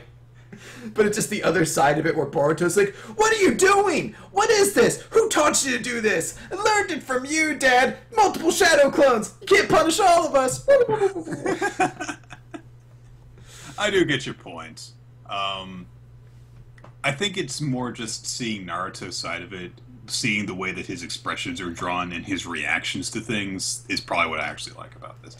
And also, I do have an appreciation that we didn't focus too much on the actual tournament itself because, if you recall the tuning exams from originally, there was like, I don't think that there was a single fight, a single one-on-one fight that we got that we didn't actually see actually play out. Like, Sasuke took out a fucking jobber over the course of like at least a full chapter. So the fact that it was just cut down to a montage while showing what Boruto was actually doing, I think that I much prefer that. Yeah. Alright. Fairy Tale, chapter 497, The Winter Wizard. So we open up with Zareth. Actually, no, sorry, it's Irene who's over the table where Mavis is, basically draining fairy heart out of her with like a tendril-like wisp. And if you recall, Mavis Amazingly, it's not just like a tentacle that like somehow pumps it out or something. Like, because seriously, I mean, it's already a little bit too suggestive. it already is. Why didn't he just go all the way? Because there's still like the actual physical collar shackle around her neck that's imprisoning all of her magic. She's writhing around and stuff. Yeah, it's a little bit unnerving, but whatever. Basically, Irene's actually enjoying this. Like, she's happy to kind of do this extraction, and Zareth's like, well, how long is this going to take? Because I don't want to see her suffer. Because it's apparently a very painful process. As I said, she's writhing around, and Mavis is doing a lot of, like, screaming kind of shit. And Irene says, oh, well, I didn't think you would be the one person to have emotions. But if I must say something, you have to discard all of those kinds of emotions or you'll never be able to defeat Actologia. He is a creature of darkness, of pitchest black, yes, truly a king of dragons. I'm like, alright, grab that from a metal band lyric sheet somewhere. And Zareth's like, yeah, it makes sense. Peace. And I do really like because he's like, well, I'm just going to leave then. But the way that he looks over his shoulder at Mavis and sees her suffering, it's like you can still tell that like he's just leaving because he doesn't want to see her suffer. Yeah. So it's a nice little touch. Irene goes back to essentially doing her torture, and then Nineheart shows up. The guy with the Radiant Historia magic. Actually, I think it's just called Historia magic. Radiant Historia was a PS2 game. Radiant Historia! He says that we've confirmed that they found Urza. She is alive and she wants to know what Irene's orders are. Irene just says immediately, kill her. Nineheart says, like, oh, well, are you sure? She's like, I don't want to repeat myself. He says, well, my Historias don't seem to be able to attack her, I guess, because anything he brings back at this point has been defeated by her, so they recognize it. And she's like, then I suppose you'll have to fight her yourself. And Nineheart looks terrified at this. Like, his eyes basically go inverse. I'm not sure if this is supposed to be her magic is taking over him. I think that it might be implying that somehow he is subservient to her. Maybe his powers are actually a result of something that Irene did to him. Oh my god, are more members of the Spriggan 12 going to be actually just parts of her magic given life? I don't know. It then cuts away to Urza essentially like bull rushing and like supercharging her way through combat, like, you know, attacking, changing armors, still kicking ass mid armor change, then changing into a form and, you know, kicking someone ass again. Guild Arts is, you know, breaking through the guild, and we kind of cut around to the various different members of the guilds that are fighting against the Spriggan 12 members. Natsu tries to run up to a big group of enemies and use one of his fire breath attacks, but it freezes solid, and everyone starts getting really cold. Luvia says, like, I can't even use my magic, and Natsu's like, well, I'll heat things up! So he, like, summons this big fire around him, but that freezes too. And then we see Invul, the secretary guy who's going to be kind of following Zeref around. And suddenly, everyone is frozen solid with the exception of Gray. Because of his ice magic affinity, he doesn't get completely frozen by it, but even he comments on the fact that he's getting cold. You know, that's supposed to be the big reason why he and never wore clothes, is because that was an aspect of ice magic that you had to learn to accept the cold and be immune to it. So this guy apparently has very strong ice magic. It's enough to even kind of send Gray packing. He says his name's Invil Yura. I bring winter to all I see. And a weak wizard such as yourself, with hardly the strength to freeze an ice cube, will never see the end of my winter. Gray's thinking, like, wow, this is making me cold. This is so crazy. What is this, dude? And then chapter ends on a shot of Mavis saying, like, someone needs to take down Invil before I'm completely lost, because it's his magic that's basically sealing her. Right, the ice collar thing. Yeah. So I like the sudden build up that Invil got. Like, yeah, just froze the entire guild except the guy who has some immunity to it. I'm assuming that Invil, I don't know if they've ever stated, I'm guessing he's maybe the Ice Dragon Slayer. We haven't seen one before. Or he could be the Ice God Slayer. That's also a possibility. Right. Although God Slaying magic hasn't felt nearly as significant as it was before. So I'm presuming it's something like that. Some stronger form of ice magic that Gray will have to beat. But next week seems to be that, because it's titled Gray vs. Invil. And, I mean, you know, it's nice to actually have, like, a member of the Spriggan 12 actually do something impressive. Because the last time that they took out an entire guild, it was just so that they could then be defeated because they can't stand the sight of boobs, so... Yeah. Well, there's still time. There is still time.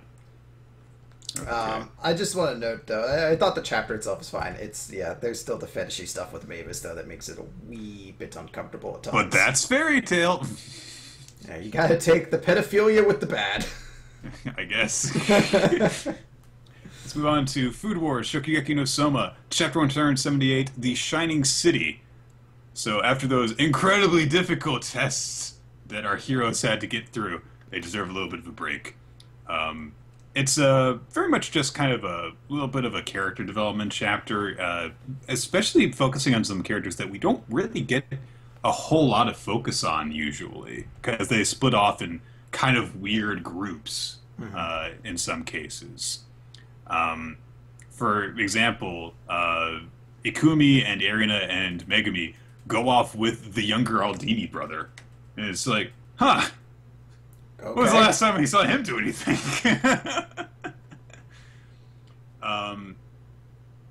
But basically they kind of all have different interests for what parts of the city that they want, Sapporo that they want to explore, and that's why they all go off their own separate ways. And so they each split off, and there's a kind of a moment of bit awkwardness between Ikumi and Erina, because it plays off of something that we haven't really touched on ever since Ikumi was first introduced to the series, which is the fact that she was a follower of Erina's. She was the one that basically got first sent after Soma in an effort to try and take him down a peg and get rid of him. And the first one to lose. Mm-hmm. And they established that, oh yeah, she and Erina were kind of friends. Back then.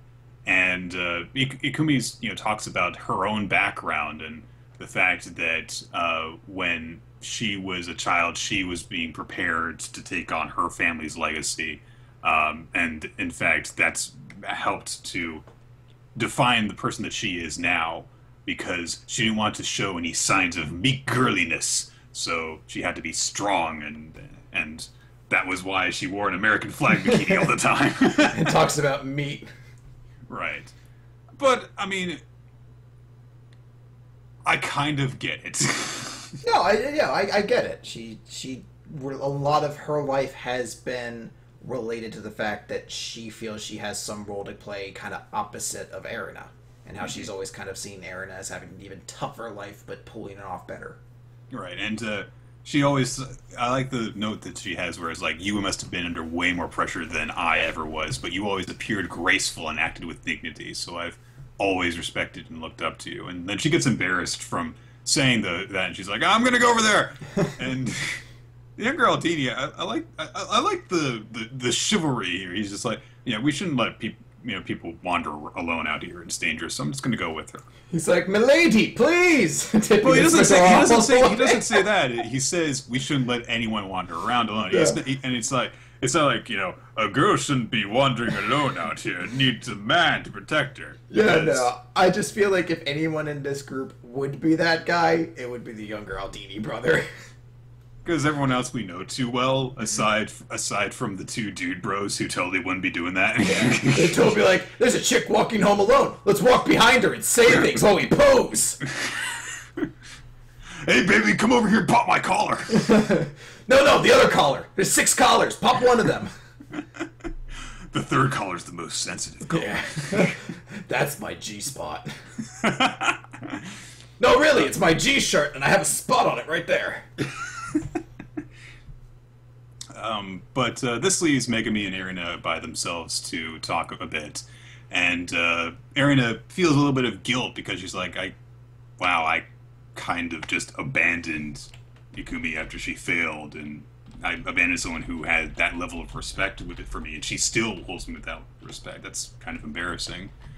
And then she talks a bit with Megumi, and she says, by the way, thank you for making me tea the other night. And she's like, oh yeah, I just wanted you to help out because you've been helping us out. If there's anything that I can do for you, I could lend you some manga again. And she's like, wait, you're the one that Soma got that shoujo manga from? Yeah, Soma, the huge shoujo manga fan. I thought it was weird. There were so many boy love stories in there. There's so many long limbs that no guy would want to be associated with. There wasn't food in any of the series. I found it so strange. No girls getting their clothes blown off by super tastes. No bite marks to indicate that he's been secretly using the manga as ingredients in his weird dishes. But there is a little bit of just actual friendship bonding because Megumi says, we could talk a little bit about the manga you've been reading now. And she's like, yeah, that'd be nice. Actual friendships and stuff forming. But then Takumi and Soma. And the series passed the Birdshell test finally. Yeah, they had a talk that wasn't about boys. Yeah. I mean, the boys immediately interrupt it, but they still. They do interrupt, but the fact that they're actually sharing some interests that don't have anything to do with the plot is really cool. And Soma says that because he and Takumi went around to sample all the dishes that the town could offer, and Takumi's like, but there's no way we could eat all of them, so I figured if we had a large group, we could just get a whole bunch of food and just sample them. Fucking nerds. It's a logic I've done before, though. Yeah. I want to try some more food, but I can't just eat the dish myself. Yeah. So all this just Well, samples. I'll Yeah. go to something like we went to Texas State, Brazil before, Texas Steakhouse or Brazilian Steakhouse, sorry. And the whole thing is like you pay $50 or whatever to get in, and then it's like all you can eat. So you just flip the card over when you're ready. Now my sister goes. My sister's a vegetarian. She went just because it was with family. So as a vegetarian, she just got the salad bar, but she still got a plate. And I was like, she's trying to give it back. I'm like, just keep your fucking plate there. Keep that green card up. And when a food comes around I want, they'll put a serving on your plate too, and I can just eat that. And I can save time waiting for it to come back around. What are you doing? But they agree to go off together, and there's a moment because Erina is behind the rest of the group, and she sees them all heading off while looking back together. And they're like, "What? Are you sure you want to come with us?" And she's like, "No, let's go." And she thinks to herself, "I never really looked at things through my own eyes before now, did I? Who knew that this city was so beautiful?" So a sweet little moment to cap off what is mostly a chapter of just relaxation. But then they get on the train to head off, and they discover that most of the rest of their friends have actually departed. So they're actually being taken on separate trains now as the divergent paths part of the test kicks in. So our group's being divided and conquered, potentially. But unexpectedly, as their train departs with Takumi and Soma and Megami and Erina on board, they're approached by Rindo.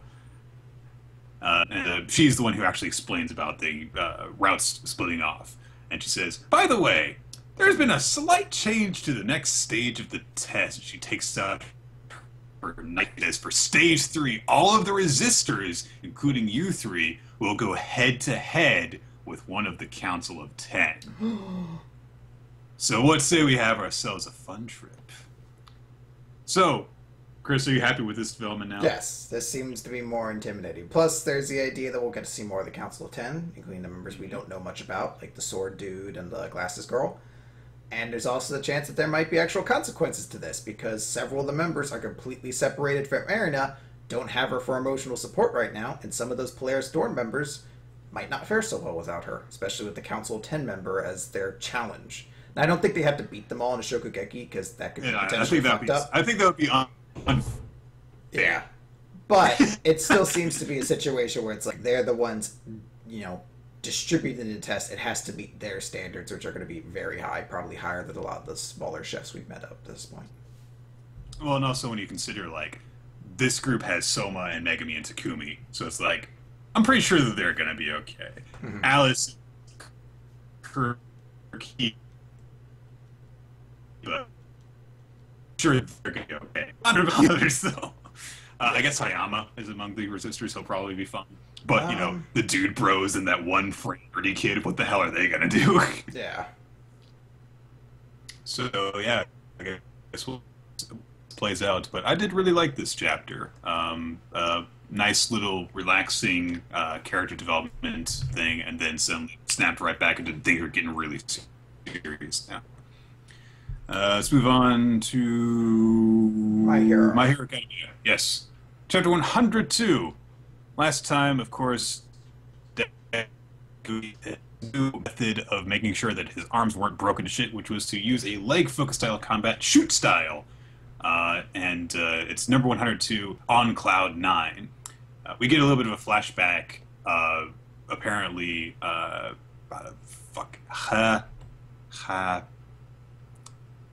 it's not Hagakure because that's the invisible girl. Hatsume? Hatsume, yes. I knew it began with a ha, but that was all I got. But, yeah, apparently Deku actually did talk over with her wanting to use a leg-focused method of combat, and she's like, "Oh yeah, that's great. Let me whip up some super cute leg accessory babies for you." But Deku did caution her, well, I don't really want to change the basic look of my current costume. She's like, "That's okay, we can do that." And she introduces Costume Gamma, which apparently has like reinforced shoes, like steep, like the toes in the boots and stuff. Iron Soul specifically. Um, so he gets a little bit of a congratulation with Toshinori, and then we see Bakugo actually observing the fact that, okay, Toshinori wasn't crushed by that boulder, I inadvertently blew up.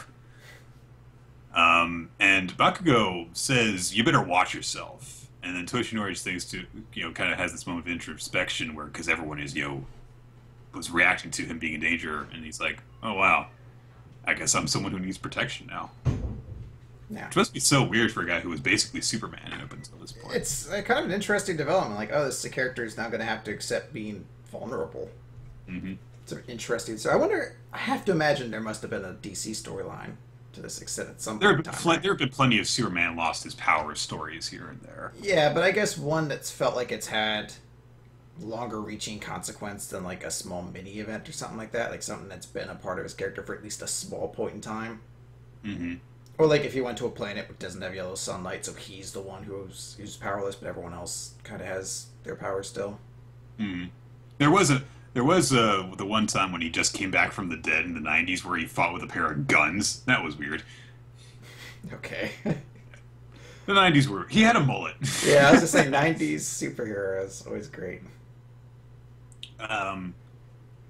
Deku catches up with some of his classmates who have a few new accessories. Kaminari and Kirishima in particular get a little bit of focus because they've got some new styles to them. But we also see that Todoroki and Jiro and I forget the name of the animal guy. All accessories too. Fuck, what's his name? Oh, it's gonna bother the crap out of me. It's like a 4-letter name. Like the Kido. Is it Koda? Koda. That's it. That's it. Koda. But they've all got these new little accessories on them. Then we get Class B coming in as Blood King says, "All right, come on, guys. This is supposed to be our training grounds for now." And Aizawa says, "We've got 10 minutes left in our training. Come on." That one asshole from Class B is there. I don't even know his name. He's that one asshole. Douche guy. Captain Douche Nozzle. But he says, "Haven't you heard? About half those taking the licensing test are gonna fail. So I bet you'll all fail." And they're like, "What the hell is up with your costume? You look stupid." But Tokiyami does say, like, well, no, he is right. We've got to work really hard on this because we've got such a low success rate here. We get a bit more comedy from Monoma with him, trying to keep up appearances and stuff because Aizawa says, well, we're not actually going to be competing against each other. Classes A and B are going to be at different exam sites. And Monoma very obviously breathes a sigh of relief and he's like, what a shame, I won't be able to beat you guys. And they're like, he totally just sighed in relief. Yeah, he did. There's so many people on the other side of that class that are so likable, but they don't show up nearly as much as the super douche. Where is Tetsu? Tetsu or Shinso? Wasn't he in that class? I think you're right. Yeah. But yeah, we get a bit more time focusing on. By the way, you guys aren't just competing amongst each other. You guys are going to be competing with other schools who are going to be there too, which is something that's followed up at the end. We get a bit of a conversation amongst the girls after the day's training. They're all hanging out in casual gear. Yairozu indicates that she's gotten some ideas for her ultimate techniques in mind, but her body's not quite there yet. She still needs to enhance her quirk a bit. Suyu says that she's trying to work on some frog techniques. Uraraka is distracted because she's got a crush on Deku, and Ashido immediately is like, she's in love. And she's like, what? No, I'm not! No! Which one are you in love with? Is it Ida? You're always hanging out with him. Is it Midoriya? You're always hanging out with him too. And she's just like, I like her reaction, which is to curl up into a ball and float up into the air. Float off into space. They're like, tell us! The truth will set you free! No, I'm not in love, I swear! But as a result of her floating around aimlessly, she ends up seeing outside as Deku is still in the midst of training. And Deku is still trying to figure out his moves, as she's still like, it's not totally not in love, that's not it. I don't know. I wish that that this weren't as big a focus for Uraraka at this point, because her last several appearances have just been built around her crush on Deku. Yeah, it's been a long time since that fight with Bakugo, where we saw a strong character from her that wasn't just her crush on Deku. So I'd like to kind of return to that at some point. The issue with it has just been she hasn't really done anything of importance since then. Like, even Ida at least got to go on the mission to rescue Bakugo. She didn't take part in that. She really didn't have any kind of pivotal role. I mean, she had a small role inside the attack on the sleep camp, where she helped fight against Toga, but it wasn't anything, and even that was still revolved more around Deku's crush. I can tell your love. Oh, I can smell the maiden spirit on you. So yeah, I mean... Yes, I can smell that purity coming right from your loins, just like mine. So creepy. My delicate feminine loins. Oh, my blooming flower. Oh, I hope no one plucks it. Like, I don't like Toba as much anymore. But yeah, it's just a matter of like, I don't mind that this is happening with her. I just wish it weren't the only thing going on with her. Exactly. Now. The exam arrives, and we see the group coming off of a bus, approaching the test facility. And they're like, all right, here we go. You know, we gotta try and get that stuff. And as I was like, you've got to get those hero licenses. And, you know, if with this, you can earn your provisional licenses. You won't need mere eggs anymore, but full-fledged hatchlings. I guess, yes. They're like, so you don't do speeches enough, do you? Well, but they react really well to it, because they're like, yeah, we'll hatch from those eggs. And they get ready to do their plus ultra chant, but all of a sudden a stranger runs up to them and finishes it, and they're like, what was going on? And the guy is scolded by his group. They're like, come on, man, you can't just be intruding on people's group huddles like that. He's like, oh, sorry, and he does like this.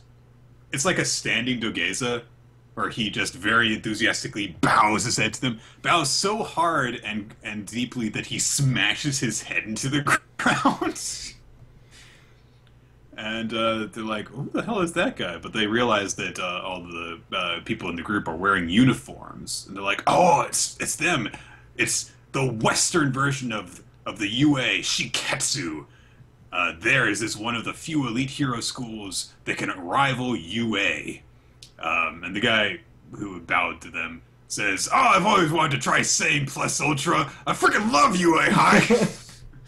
But it says, it's going to be an honor competing alongside you guys. But Aizawa says, that's Inasa Yorashi. And they say, oh, you know him?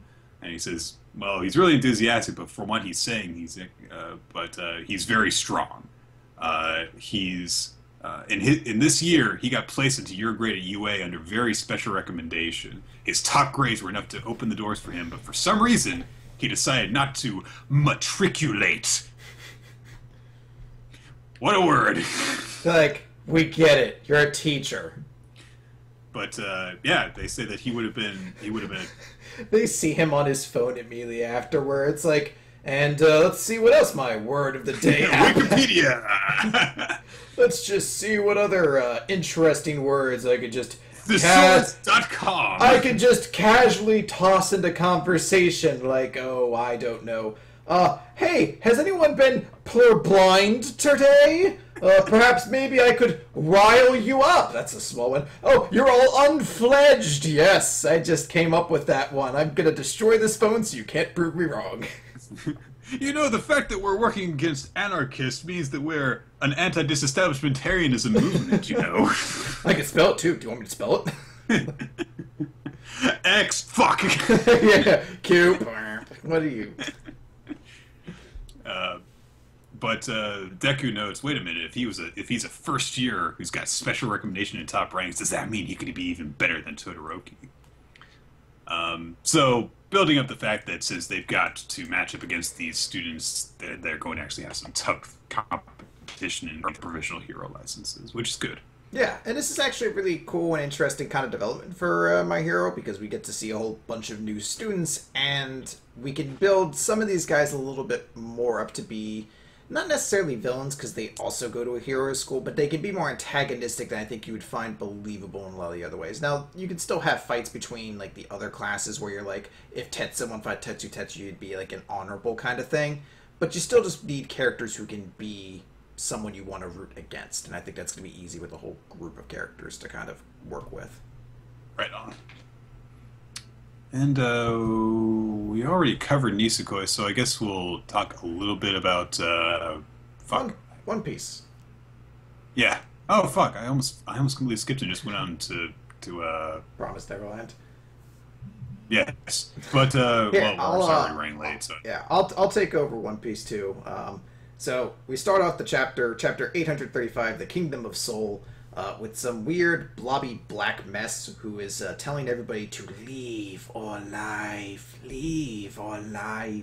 and everyone clearly is accepting leave, I think, or maybe they're accepting life. I assumed, I don't know why, I assumed leave meant leave your soul and life meant I'll kill you otherwise, but actually we do find out they won't stay there. So yeah, it's the inverse. He takes a portion of their life and like plunks it into a basket. And we cut back to the giant head in the ground, and Luffy and all the tied-up members of Luffy's friends. And I love this bit, this bit right here. He's just like, oh, they're making animal sounds, like Sanji. Pudding. Chopper. Carrot. Nami. Untie me! What? Whoa, one of them's talking like a person. That's because it is me! And the next shot's just him beat up in the face. Oh, God. But they comment on the fact that they all look like them, and they're not really sure why that is. It's so strange. And Luffy's like, well, what happened? And they explain, well, it's because you attacked us. You know, you betrayed us. That person that looked like you tricked us. And because of that, this woman came up behind me. She grabbed me. I only managed to get away. She shows her using the climate baton, which she keeps between her bosom. I suppose that's actually the best area to keep it, considering Nami's usual attire. She actually uses it, extends it, knocks Brûlé away. As she's flipping away, she actually says, thanks, Usopp. And Brûlé looks like she's about to attack. Carrot dashes in, uses her claw attack, but turns out this chick has the mirror devil fruit. Kind of makes sense considering some of the things we've seen here. Carrot tries to attack again and literally gets sucked into the mirror, trapped inside of it, and she's saying this is a mirror world that you can't get out of. You know, Mama already knows you're all here, and everyone here is working undercover. Him. Well, not that guy. Like, she specifically points... Well, she doesn't point him out, but she never points to the dude whose face is stuck in the ground. She's like, that tree! Those flowers! Those ones over there! And even the rabbit! Yes, she says, don't let any of them meet Sanji. Make them rue the day they ever tried to mess with me. So their goal is basically just to occupy the Straw Hats and capture them, kill them, do whatever they need to do to make sure they don't go it. So Brûlé says, time to work, homies! Which, at first, I thought was just her slang term, but apparently that's the actual name for these creatures. These are basically things that Big Mom has put these collected bits of life from people from. It gives them life, and they are thus called homies. Chopper basically says, Nami, get away. I'll stay here to keep them from going after you. And that's basically where we end up now. The big guy explains how Chopper was taken down, how the spirit, or the various creatures, trees, all that stuff, despite how big Chopper was, ruthlessly attacked them like they had no other kind of option in the matter, that they were going to complete an order. And he explains how their powers work, or how the power came to be, how Big Mom has the Soul Fruit, and she has the ability to take and use life force from others. So she has everybody donate in this kingdom 2 months of their souls, 2 months essentially every year. So basically, everyone loses 2 months for every year they live in this kingdom, but it's their way of kind of living in peace. And Big Mom uses that power to essentially create this army of fucking everything around her.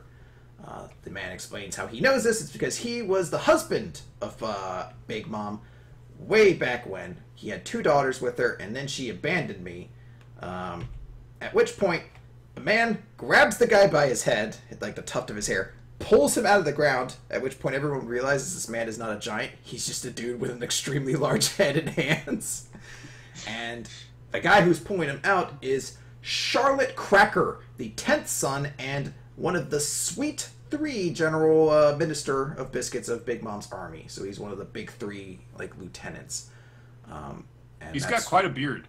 Yes, a very big beard and a suit made out of crackers, which is very a unique armor. I hope he has some kind of strength that need power. Crackers seem like a bad defense. The big guy basically explains how, you know, he just wants to be left to go see Chiffon. I heard she got married. I want to congratulate her. And I heard that, like, Rolo ran away from home and she's a priceless family to me. So this is confirming then that Lola we met way back when in Thriller Bark actually is one of Big Mom's family. Kind of already knew that. But it's specifically one of this guy's kids. And it seems like he had 2 kids who didn't turn out to be shitheads. Mm-hmm. Well, quite a few of some of them aren't bad at all, but right. Yeah. But yeah, push the plot forward a bit. Makes sense. Promised Neverland, honestly, not as much to talk about this time. Basically, they find out that Mama can track them all with because apparently their theory is that they've got some sort of transceiver implanted in their body, and But the main thing that I like about the chapter is that all these weird little things that should have tipped them off in the first place all suddenly stand out like sore thumbs now that they know that something is going on. And everything about what they thought was a paradise now just seems like a way of keeping them under control. And I like the sense of paranoia that's being built up for them. That's about all I have to really say about it. Yeah, it was a good chapter. I like how even the characters are in the story questioning why it would matter if they were intelligent or not, and that's something they still haven't kind of figured out. So a lot of questions still to ask, but I like some of the. I really just more than anything just like the feel of things where they're realizing, man, it was kind of weird how Mama always knew where to find us if we were hiding. She just knew immediately. Why didn't we question all of these weird things before and stuff? Mm-hmm. Moving on briefly to Toriko, Gourmet 382, Acacia makes his move.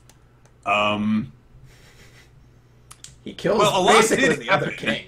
He basically kills the other kings. I think the only one really left is Guinness at this point. Mm-hmm. And even he took a pretty bad blow. So. He essentially destroys almost all of them. I don't think that they actually established him killing the dragon. He goes for the attack. The dragon fires and... Oh, no, sorry. He kills the Whale King and the Snake King. The dragon tries to fire. Nitro eats it, and then he kind of gets absorbed. So, yeah, they don't show the dragon dying either, I don't think. Right. The remaining Blue Nitro says, you should eat your says to Neo, you must eat Acacia, eat your host, and then, I can't move. You use knocking when? And Acacia says, shut up, Pear. I hope he talks exactly like that. You use knocking when? And Acacia says, Neo, you're just what I expect from my appetite. I know how it must sound coming from me, but you're so strong. Your power is mine now. And it seems as though he just kind of absorbs it, because we don't see him eating it.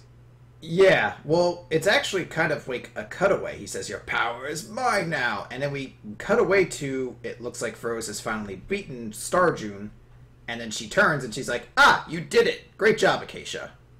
And he's become a Dragon Ball Z character. Now I am a Super Saiyan! It's really like, I know that all the manga from our current generation have a heavy Toriyama influence in them, but this right here, I'm like, if you put this in Dragon Ball Z, I would have perfectly believed it was like a new original Toriyama work. It just has that color scheme and muscle structure. And the hair. Yeah.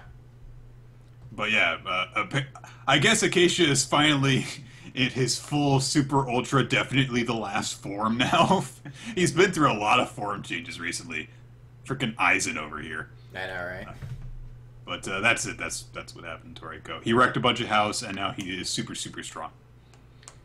Let's move on finally to World Trigger, chapter 153. What is this one freaking called? Tatsuhito Ikoma. Last time Osamu almost got tracked down, but he managed to get two of the members from each, one member from each team to start fighting each other instead, and now he's basically summing up his options to himself. I was like, okay, I could stay here and wait for Kuga. I probably won't be spotted, but then I'm not going to be able to do anything. I could go try to catch up with Kuga, but there's probably someone waiting there for me to intercept me. I could go southeast where there's nobody around, but I might end up out of bounds.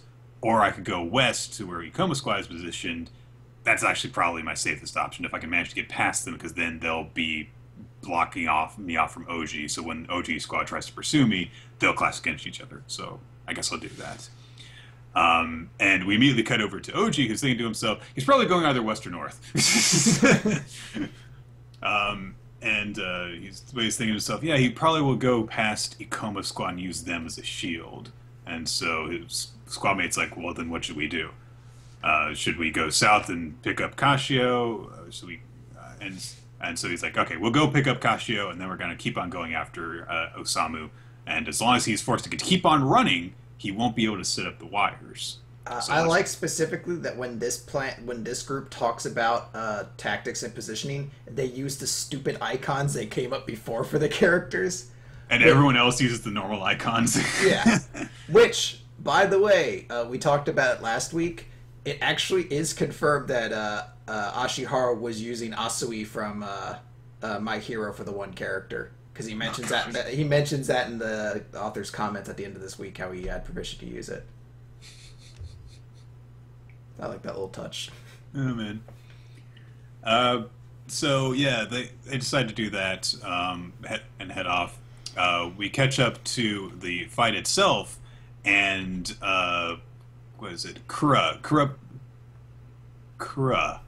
What is this first? Kurauchi is his full name, but OG calls him Kura Boy. He uses a technique called Salamander to finish off the fight and take out what's his face? White-haired dude. Let's not memorize all these characters' Whatever. names. They're not the leader of their squad. Basically, the white-haired guy who's from Ikoma Squad, Kai, gets distracted by this huge blast that gets let off, and that gives Kurauchi an opening to take him down.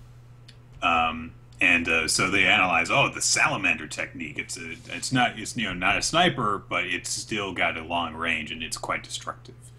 And Ikoma Squad is reacting to this because Ikoma's like, come on, man, we can't be the first to lose like this. Our selling point is that we're a four-man squad. If we lose a guy, we've got nothing but Oki's popularity with girls.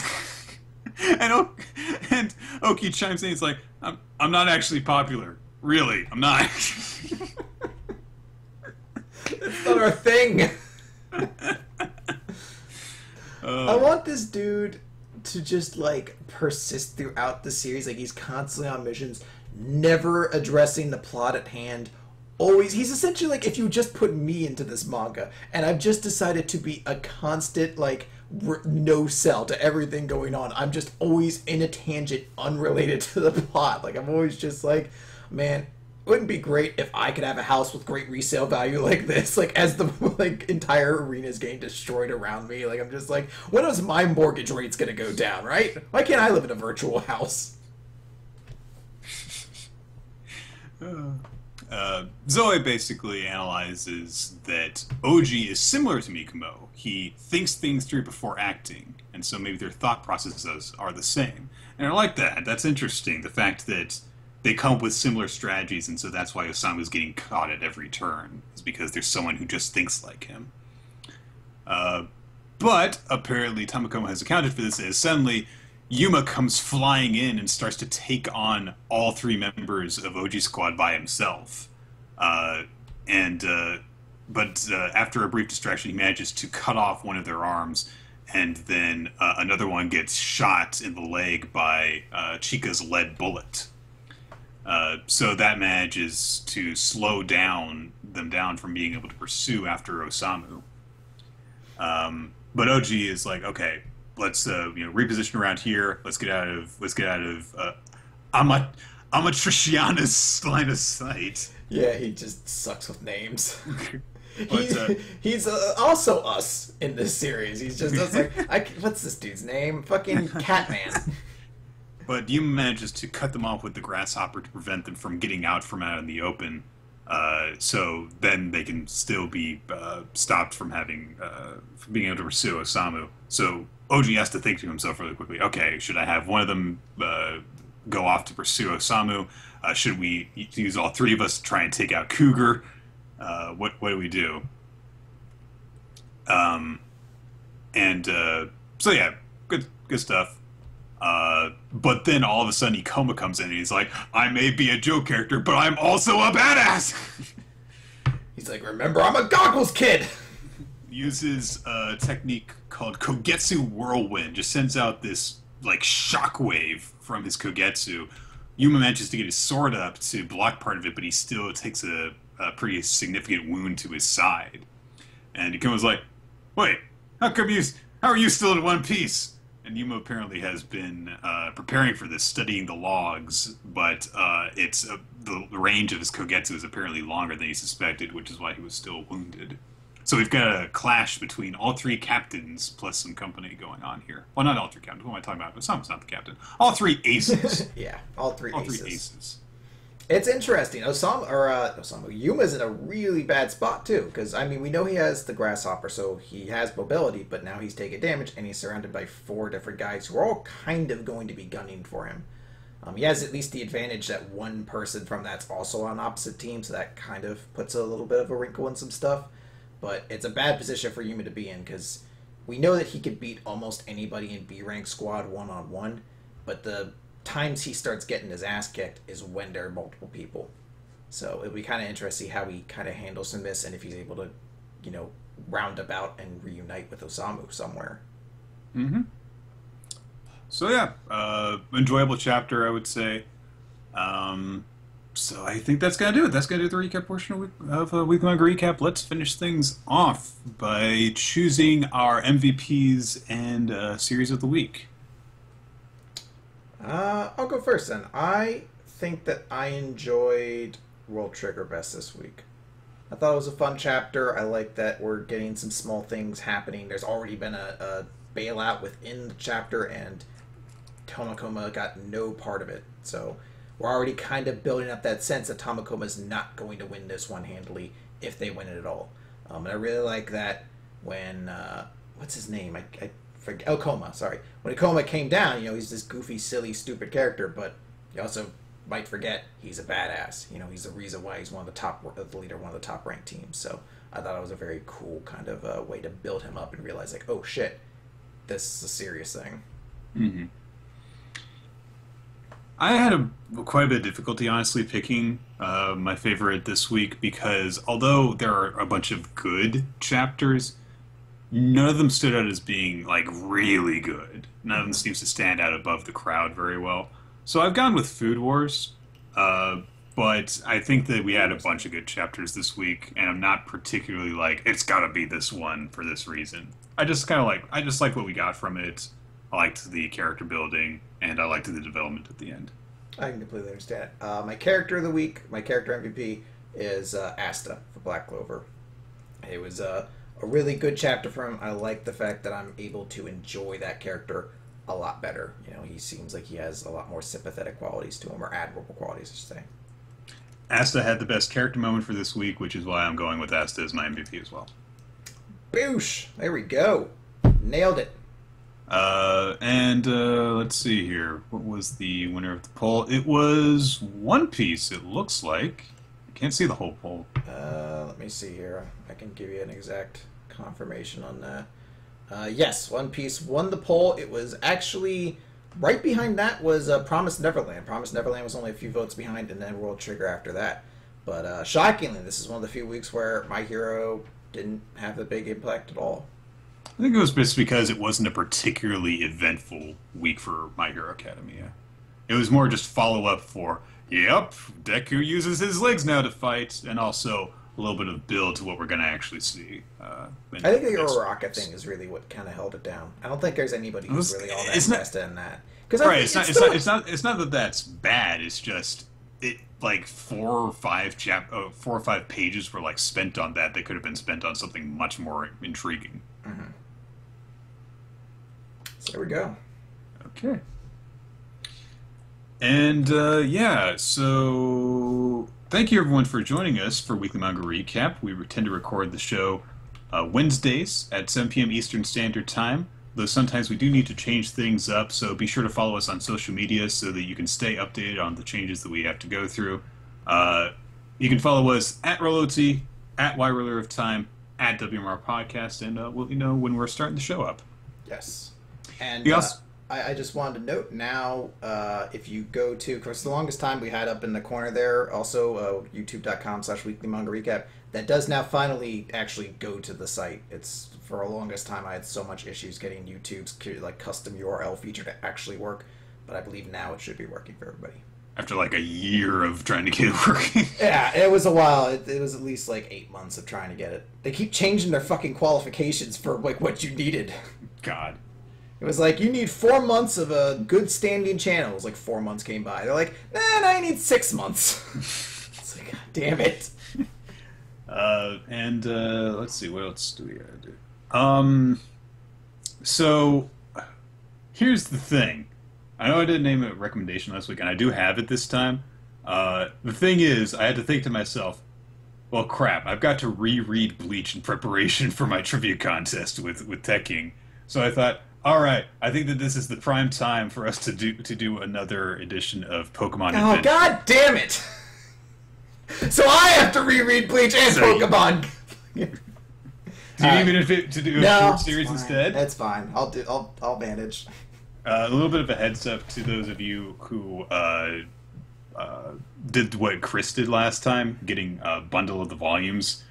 Part 2, I don't know why the fuck they did this, but all of Part 2 is contained in the second set of 7 volumes, except for literally one chapter is in the third bundle. It's in volume 15 instead of volume 14. So okay. Yep. Yeah, that'll be good to know. Should also note, guys, the Patreon account. If you guys are interested in supporting us on Patreon, you can do that at patreon.com/weekly manga recap. We have various different rewards that are offered for those who are patrons for us, including the $5 a month champion bonus pod, which, as we said this week, or this month, is going to be the TrolloT trivia between Nick and Tekking.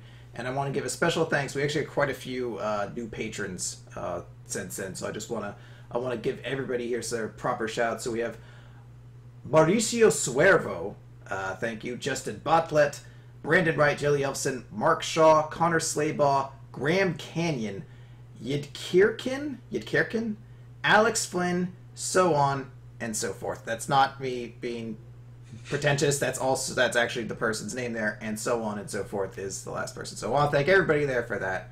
It is greatly appreciated. Mm-hmm.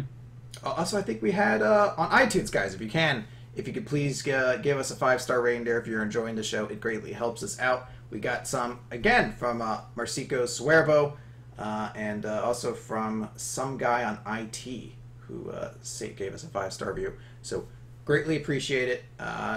It is very helpful. It manages to help us stay relevant in the eternal battle that is the iTunes hobby podcast section. We're always struggling to stay where we are. We're 81 right now. That's huge. 81. But I still see woodworkers above us. That has to change. Come on, guys. Yeah. And if you want to send some stuff to us, suggestions for future manga for us to read, questions for a future Q&A episode, even just to, comment on what you think of the show, you can send that stuff to weeklymangarecap@yahoo.com.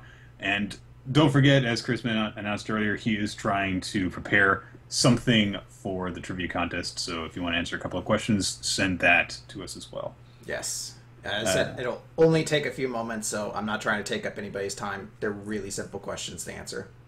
And of course, the people who help bring our podcast to you, Steve Mann, our title artist, and Infamous Planet. Thanks. So I guess we'll see you guys next time for what will probably be just a discussion of Bleach then. Well, no, I guess I don't know if we're doing anything next week. I think that we'll have to figure things out. Yeah, it's tough. It's well, maybe we'll just take the week off to prepare for our special things later in the month. Yeah, it's going to be a little bit busy, so we'll mention what's going on, but we'll keep you guys updated. Or I might just take the week off to watch Olympics. Who knows? They're only around once every 4 years, guys. Well, the good ones. Good ones. Yeah. I heard someone on another podcast say, "Yeah, we can all agree the Winter Olympics are the good ones, right?" And everyone on the podcast agreed. And it's like my favorite podcast. I never felt so alienated before in my life. I was like, "What? Just because it has hockey? What else is there? Ice skating and 19 different variations of skiing/snowboarding, and that's it?" Well, there are 19 different variations of swimming at the Summer Olympics. Yeah, but there's also track and field next to it, and martial arts, and boxing, and volleyball, and beach volleyball, and fencing. Fencing and weightlifting, and, yeah, I got it. Not baseball, basketball. Like, there's other good events beyond, like, 2, you know? All right. USA. USA. USA, USA.